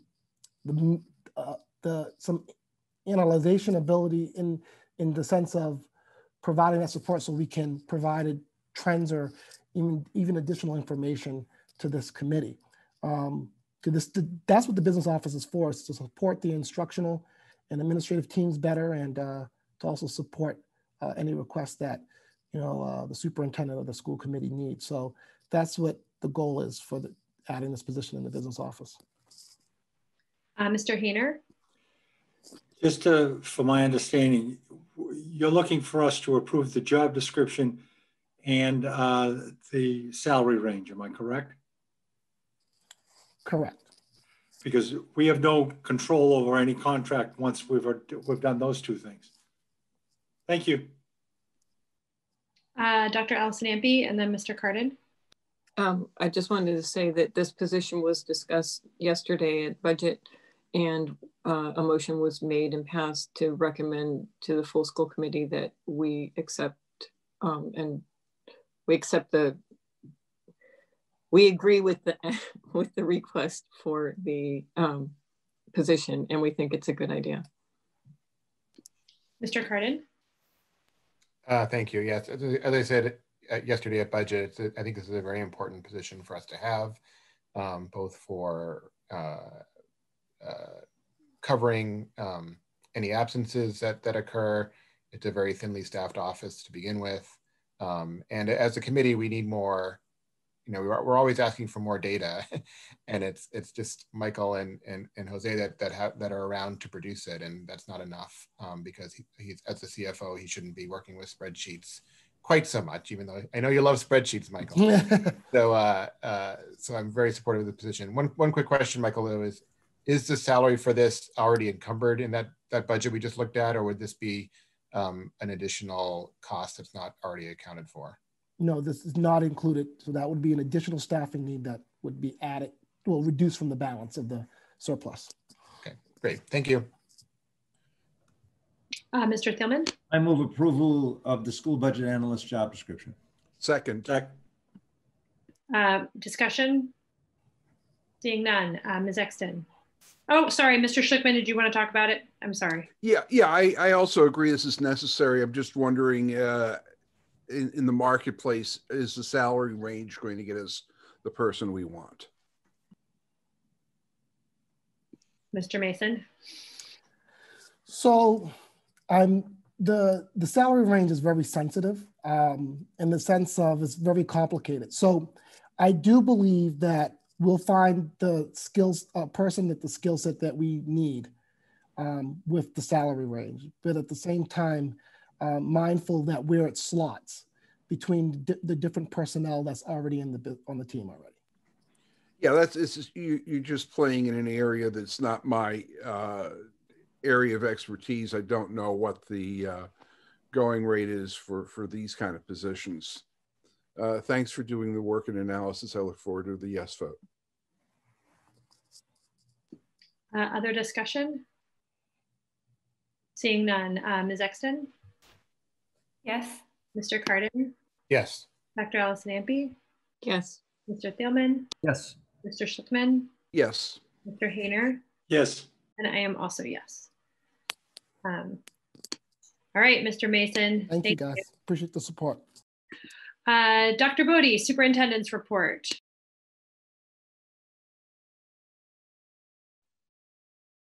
Well, the first thing is saying again that tomorrow all of our schools will be starting at regular time. The high school, of course, will remain a remote. I also want to thank all of you for your comments, particularly around two things. The work that was done this year to make sure that we have safe schools, that we could make sure that all of our students would be getting the kind of programming that we know they need and they deserve to have. But I also have to recognize that this work is really quite a team effort, and many of the people are still here at the meeting tonight who are on that, but you also heard from the elementary principals. And I would include beyond that, all the other principals and curriculum leaders. It's a highly collaborative, hardworking group of people. And I think that Arlington is very fortunate to have this team of people, and it is something that I know that the new superintendent will enjoy working with all these people. And the other thing is the high school. I mean, this has been a labor of love for quite a long time. This goes back many, many years, really. And it really is a thrill to see it going up. And there's a part of me that very much misses the idea that I will not see it all the way to the conclusion. But I will be driving down Mass Ave every once in a while just to see how it's going. And I have no doubt with this building committee that we have that it's going to be done on time and continue to be under budget. It's really a terrific building committee. And we've hired the right people in terms of our architects, our contractor, and our OPM to do this. So it's really terrific. And I hope I get invited to the ribbon cutting. Thank you, Jeff. Thank you. So with respect to the building, if you drive down the street, you're going to see changes all the time. Looking out of, I have sort of a bird's eye view. I think Mr. Mason has even probably one of the best views of what's taking place every day, but it's really exciting to see at this point. And it's going to continue as we move along. There's still a lot of planning meetings that continue behind the scenes, not to mention the building committee meetings, but I'm thinking of some of the subcommittees that exist. And some of that work is going to really ramp up in the next few months as we look at technology needs and all of the interior aspects of the building. So one of the things I would encourage people who are listening tonight, I don't know how many that are there, I mean, not too many, but I will encourage them in my next newsletter to, go to the ahsbuilding.org site, because there are some great videos and you're up to date with all that's going on with the project. And I want to thank Dr. Kirstie Allison Ampey and Amy Spear, who is not here tonight, for their work to make sure that website is up to date and terrifically organized. So I have one more thing, and that is our athletic report for the fall season. Our kids, besides the fact that I know they really loved being together, as we've talked about before, some of the teams, they all did very well. But some of our teams actually were Middlesex League Division champions. And I will start first with the boys varsity cross country team record was 4-1. They were the 2020 Middlesex League Division champions. And they have a number of, and by the way, it's the third one in the last 4 years. So they had a lot of league all-stars, which I will put in the newsletter as well, but not read them tonight. The girls cross country team did well. They have some league all-stars. Varsity hockey has also league all-stars. The golf team have league all-stars, and the varsity, the boys varsity soccer team were the Middlesex League Division co-champions. And in addition to that, one of the players is not only an Eastern Massachusetts all-star, he is an all-state all-star, and that is Eric Widrick. And then the girls varsity soccer team, they have an all-state champion as well, and that's Claire Ewan. So I will put all of these in the newsletter so everyone can have a chance to read it and appreciate the great work of our student athletes. So that's my report for tonight. Ms. Elmer. Thank you, Dr. Bodie. Ms. Elmer. Sure. I just wanted to add, sorry, Dr. Bodie, I didn't get this to you before you had your list for your report. I just last week we sent out a notification to the entire school community. It's posted on our website, and it also went out in the public notices that in January we will have our on-site tier-focused monitoring, which is formerly known as coordinated program review. If you recall, the DESE reviews comes on site every 6 years, but every 3 years there's a mid-cycle review. So this is now called TFM Cycle B. So we're in that mid-cycle. This is primarily civil rights that they'll be reviewing, and it's more policies and procedures, but they will also be observing facilities remotely, looking at floor plans to see locations, rooms, and they will be interviewing staff as well as families. So they send questionnaires to every parent of a student with an IEP, but then there's also an opportunity that if you go to the special ed webpage or you go to the CPAC new Facebook page, there is, if you want to be interviewed, you can call directly to them, do not call to our office to get on a list to be interviewed for that as well. So I just wanted to let the community know about that. And that'll be in January, the week of the 18th. Thank you. And we'll continue to put that out for the public to know that information. But as we are, just one last comment, and that is as we are ending 2020 very soon, I really do want to also acknowledge, besides the administrative team, our teachers, and Ms. Higgins talked about this tonight, but I want to also say and publicly appreciate again, and it can't be said enough, as how hard our teachers have been working. And what is also remarkable is that we've had a number of situations where teachers have had to, at 8 o'clock at night, find out that the next day they're working remotely due to a COVID case and close contacts. And they've done it beautifully and seamlessly.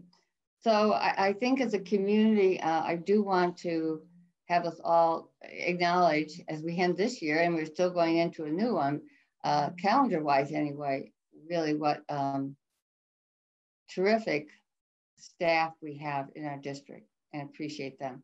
And I also have to say our students could not be better in terms of they're managing all of the protocols and safety practices that we have had to keep everyone safe. They've been terrific.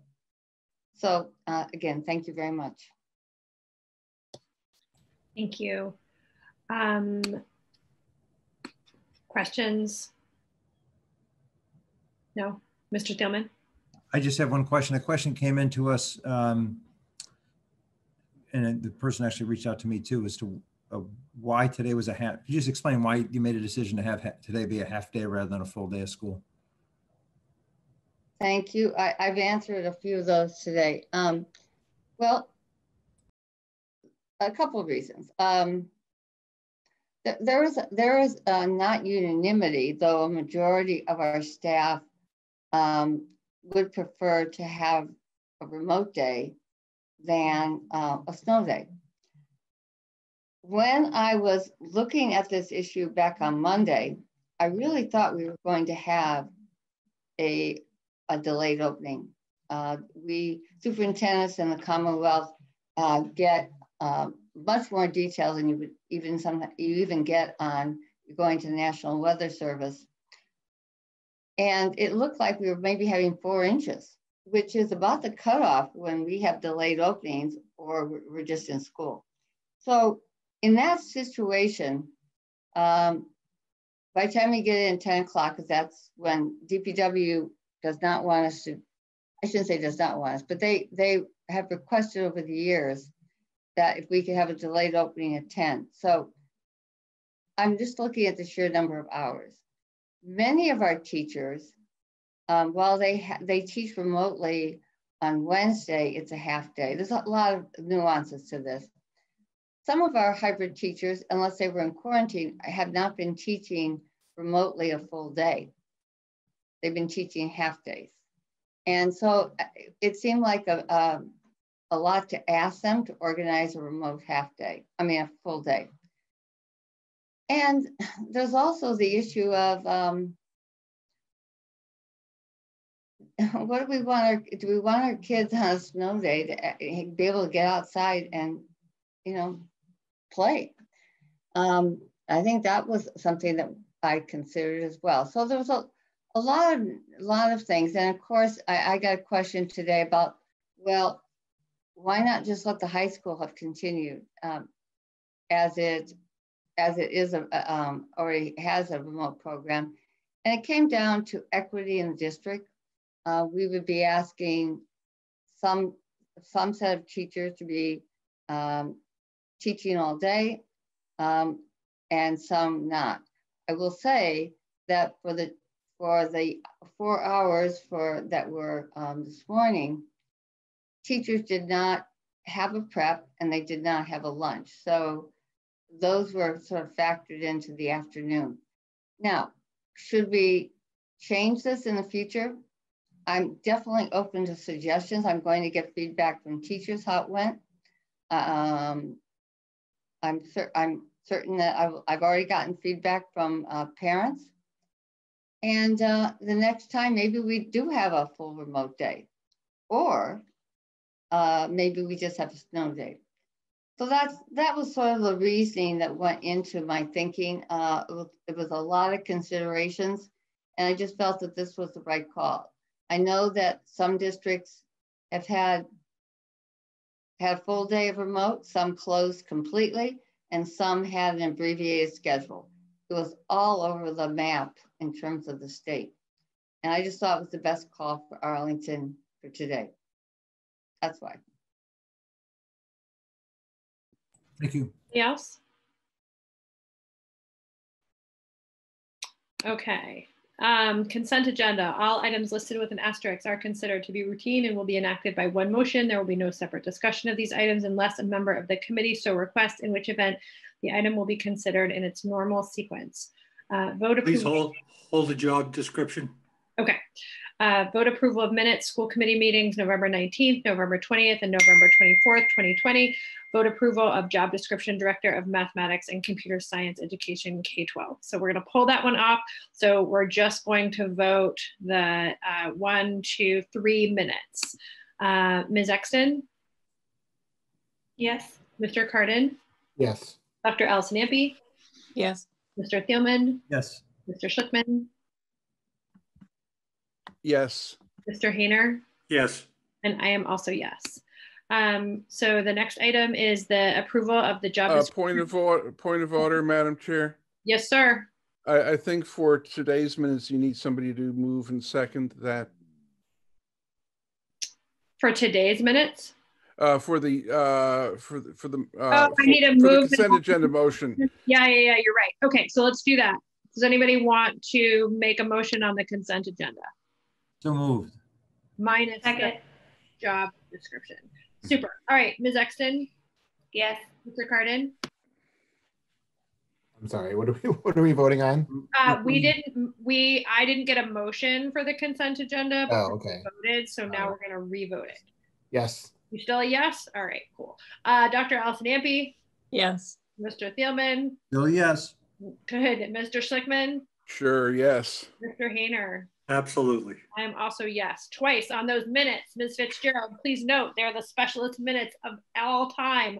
All right. Job description, Director of Mathematics and Computer Science Education, K-12. Dr. Bodie, do you want to, Mr. Hayner, do you want to ask your question about this? Yeah.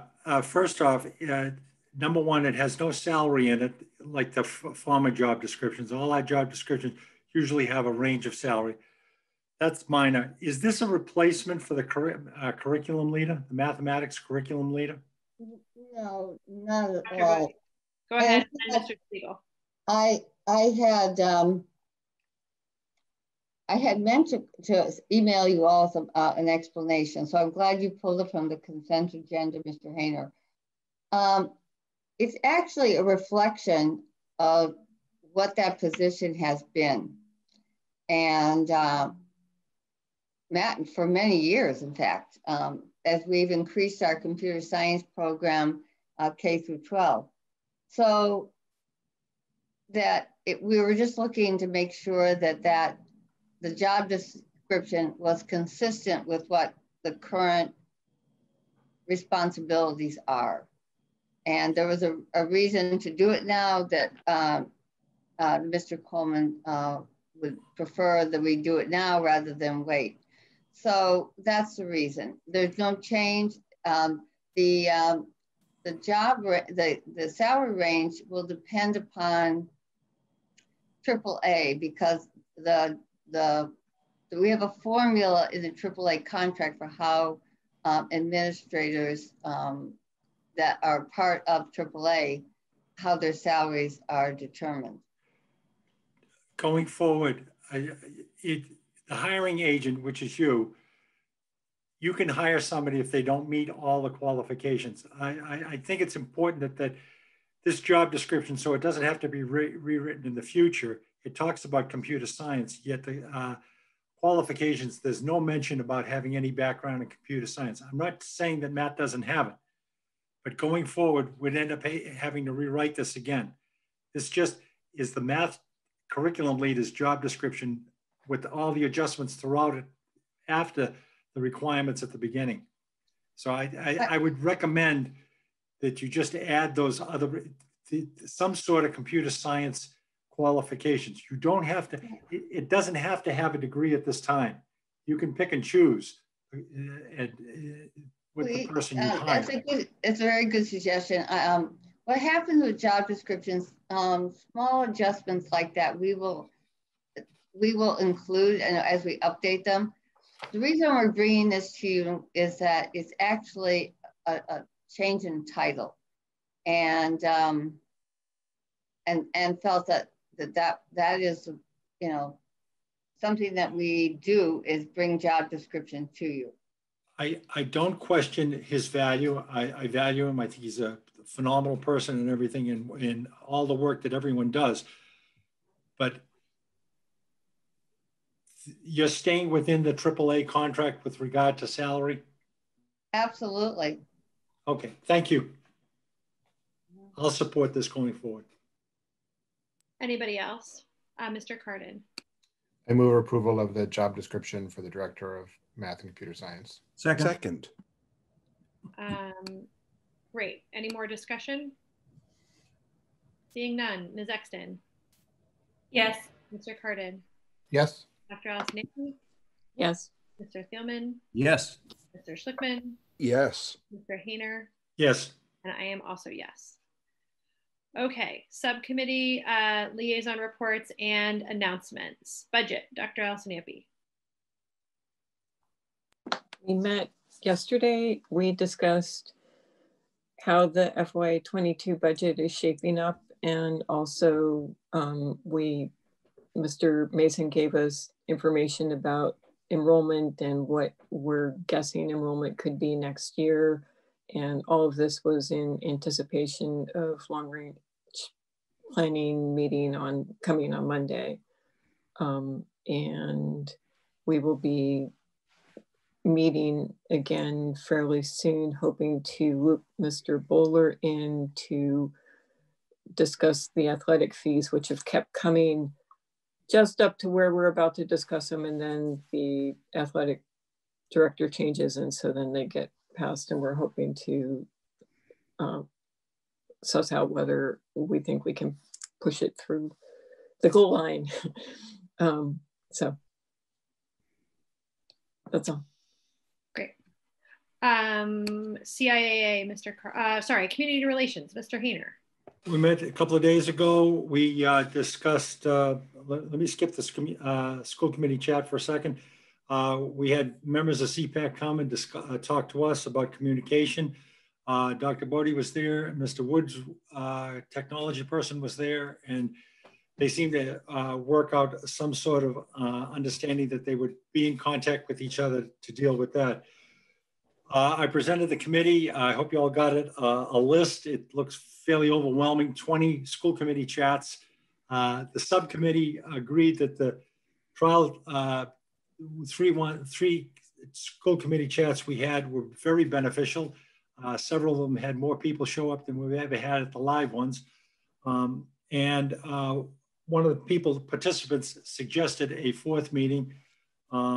And so I'm presenting to you tonight a schedule of approximately 20 meetings. I will schedule a meeting for the subcommittee sometime in January, and we will assess the fourth meeting that's listed as other. I'm going to rely on Ms. Exton to possibly come up with topics or something for communication and go forward. It is my intent to be present at every one of those meetings. Ms. Fitzgerald has been holding my hand. Hopefully I'll be able to get the Zoom meeting together better. I apologize, I was late getting it going the other day. So unless anyone has any questions, I will have work with Karen to send out a doodle to get your input for participation on the school committee chats.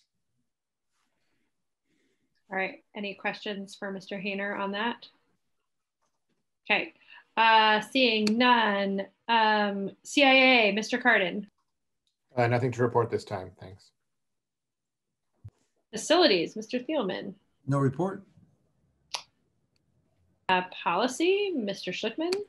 No report, except that we'll be looking to schedule a meeting early in January.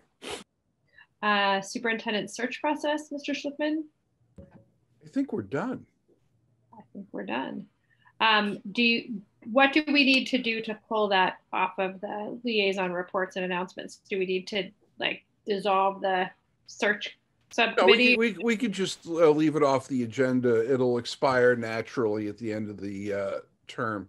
Super. All right. So Ms. Fitzgerald, you can remove that from the list moving forward. High school building committee, Mr. Thielman. We meet January 5th, Tuesday, January 5th at 6 p.m. Liaison reports. Announcements. Future agenda items. Mr. Cardin. Thank you. So I have two things. One was getting a report on the survey that went out to families about learning this year to date. So hopefully we can get that at one of our January meetings. The other one is related to the regulations that were passed by DESE just this week on Tuesday regarding live instruction. And because this is a regulation, I am going to make a motion for a report rather than just relying on the chair to schedule it. We do have to comply with this new regulation by January 19th.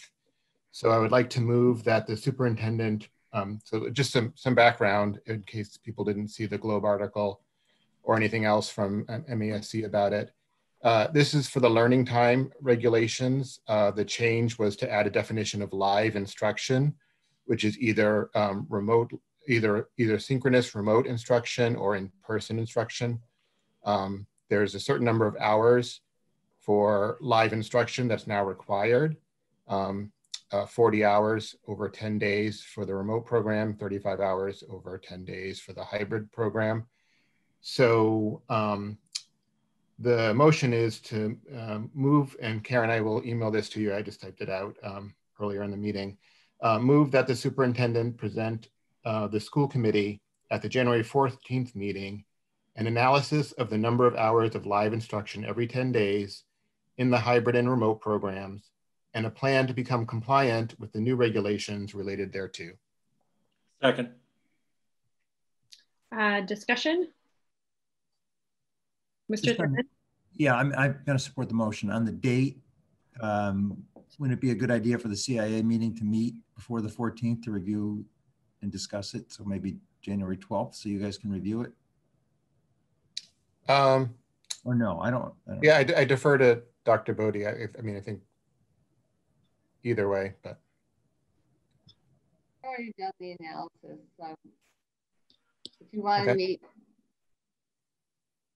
Well, then why don't we just say the 14th, but maybe you guys can just have it's always better if there's a little vetting and conversation by the CIA committee.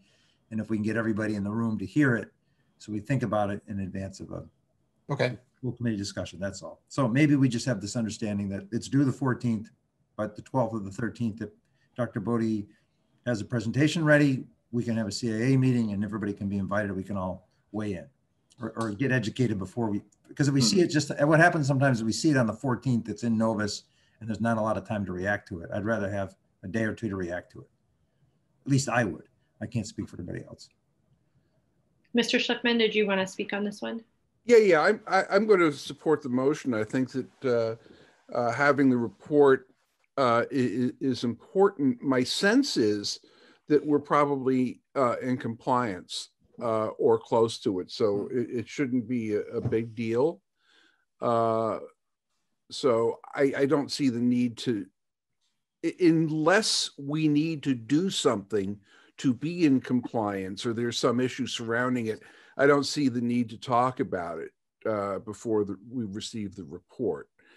So let me just ask the superintendent, are we in compliance or do we have some work to be done? Elementary level, we probably could have the students have another synchronous class, probably a special on the 2 remote days. And we've already started talking about how that we could have that happen. So the discussion's already there. I think that's something that would be important to do anyway. I do think though that, but we can talk about it in terms of what those numbers look like. But I think one of the things that's happened in the elementary this year is that with hand washing, which takes a lot more time with young kids, recess time, mass breaks, there's a little bit more non-instructional time in the day than there might be on a regular year. So that's what plays a little bit into the numbers on this. Okay, thank you. In that case, I think it's worthwhile having a CIA meeting just to hash it out before we go forward. Absolutely. All right, anybody else on this? Dr. Al-Stampi? What about the high school in terms of compliance? Well, I guess does it count as hybrid or does it count as remote? It counts as remote. We're considered a blended district. So it's based on where you were on November 2nd. And, you know, when the high school becomes a hybrid program, we will not have the same requirement for the high school. But even with that, in working through the numbers with Dr. Janger and really looking at in terms of how they define it, which is basically about what a typical student would have in a school day. So I think that it's helpful to have this discussion. So pretty much, if you have a 6.5-hour school day and with, you know, some passing time and 22 minutes for lunch, the rest of it is instructional time. So if you look at that over the 2 weeks, it's you know, meets the requirements. Right. I guess I'm thinking it doesn't, to me, it doesn't sound like that's what DESE's doing. So I understand we can't change what they said, but I'm just, anyway, okay, so I will try and attend the CIA meeting. I'm confused because I'm not sure DESE's, if I understood it correctly, that DESE's ask seems reasonable to me. Not that that changes anything. And yeah, okay. So for people who are listening who are not, they have set a standard of 35 hours, as Mr. Carden said, 35 hours of either in-person or synchronous instruction over 2 weeks. And that is true at the elementary, middle, and high school. But when they look at it, they look at it in terms of a district average. So I don't even know what it would be for the, I have to figure that out, but it's based on a district average. And it's the same thing among the schools. So our elementary, maybe it's different other districts, but we're pretty uniform in terms of time. They did a snapshot of grade 1, 4, 7, and 10. So it's not, that's how they approach it. So the Gibbs, because that's a 6th grade school, wasn't even in the data collection. I'd be happy to talk about it. I think we should talk about it in a subcommittee meeting, and then we can present the report to the public. I don't think that I'm not sure exactly when the data will be made public. That's not clear to me anyway. I haven't been told. I just know it's soon. Okay, so my comment on this is I support it being looked at in CIA. I will need to see like charts with math and numbers and stuff. That's how it's going to work for me to understand where we're at and where we're going. So I'm assuming we're going to get some math and numbers and charts. Yes. Charts. Okay, charts. So many charts. Mr. Thielman. Yeah, so I would just say, just before we all go away and go on break, and I think getting away and going on break and not meeting as a school committee or a subcommittee for three weeks or so is good for the district, good for everybody. But I do think, Mr. Carden, it would be great if you could sort of get a date, work with Dr. Bodie and Ms. Tassoni, get a date that works for everybody, the 12th or the 13th, and we can all try to be on a call for CIA and get it on our calendars early. Great. So can we vote on Mr. Carden's motion? Super. No more discussion? Great. Ms. Exton? Yes. Mr. Carden? Yes. Dr. Allison Ampe? Yes. Mr. Thielman? Yes. Mr. Schlickman? Yes. Mr. Hayner? Yes. And I am also yes. Dr. Bodie or Dr. McNeil, will one of you connect with Ms. Fitzgerald about the panorama survey that Mr. Carden asked about? And the other one that I was wondering about was the curriculum audit, if we were going to see a readout from that at some point, or when is that a January thing or a February thing, when we might see that as an agenda item? Why don't I get back to you on that? Okay, great. We can do that presentation. Super. Any other future agenda items? Was hopping tonight, guys. Oh, and Ms. Exton has one too. All right, yes, Ms. Exton. Sorry, I just wanted to follow up on the Board of Health request that you had made. Yes, so I heard back from them that they are happy to meet with us in the new year and that they would provide us with some dates, which I think they wanted to set a date in the new year. So I will follow up with them. I think it makes sense. I think the evening is not usually great for them, but I share your interest in that meeting, and they are happy to meet with us, which I think is great. It's just going to be pinning down a date. Thank you. Yeah. Ms. Morgan, yes. It may be that we might want to put it in a subcommittee, because you're correct. They would prefer to meet with the committee or a subset of the committee during the day, if that can be arranged.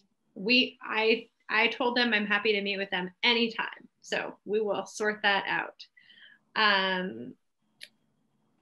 But it's helpful that it came up tonight, because then I can go back to them and say that it's you know, we still obviously want to do it. So that's great. Thank you, Ms. Exton. We can, Mr. Thielman. we can just add it to the CIA meeting that Mr. Cardin's going to organize on the 12th or the 13th. Well, we sure could. We could meet all day, 5-hour meeting. No, Is Jeff on that subcommittee? no, but Yeah, yes, I figured that. That's why. Jeff volunteers everybody. I would. No, but I always go to those if I can. Okay, all right. We're gonna have so many meetings. We're gonna take a few weeks off of meetings, and then we're gonna have a lot. 9:15. It's almost a German time, right on time. Absolutely. I've got a goal, and I'm chomping at the bit to make it to it. All right. Anything else for future agenda items? That was a solid 15 minutes. Whoa. Nobody. All right. And we do not have executive session tonight, even though it's on. We don't need it. So I would entertain a motion to adjourn. So move. Wow, a lot of enthusiasm for that. Second. Great. Ms. Exton? Yes. Mr. Cardin? Yes. Dr. Allison Ampe? Yes. Mr. Thielman? Yes. Mr. Schlickman? Yes. Mr. Heener? Yes. And I'm also yes. So happy New Year to everybody. Happy holidays, everyone. Happy New Year. Happy holidays. Year. Be safe. Be safe. Bye now. Bye. Good night, everybody. Good night.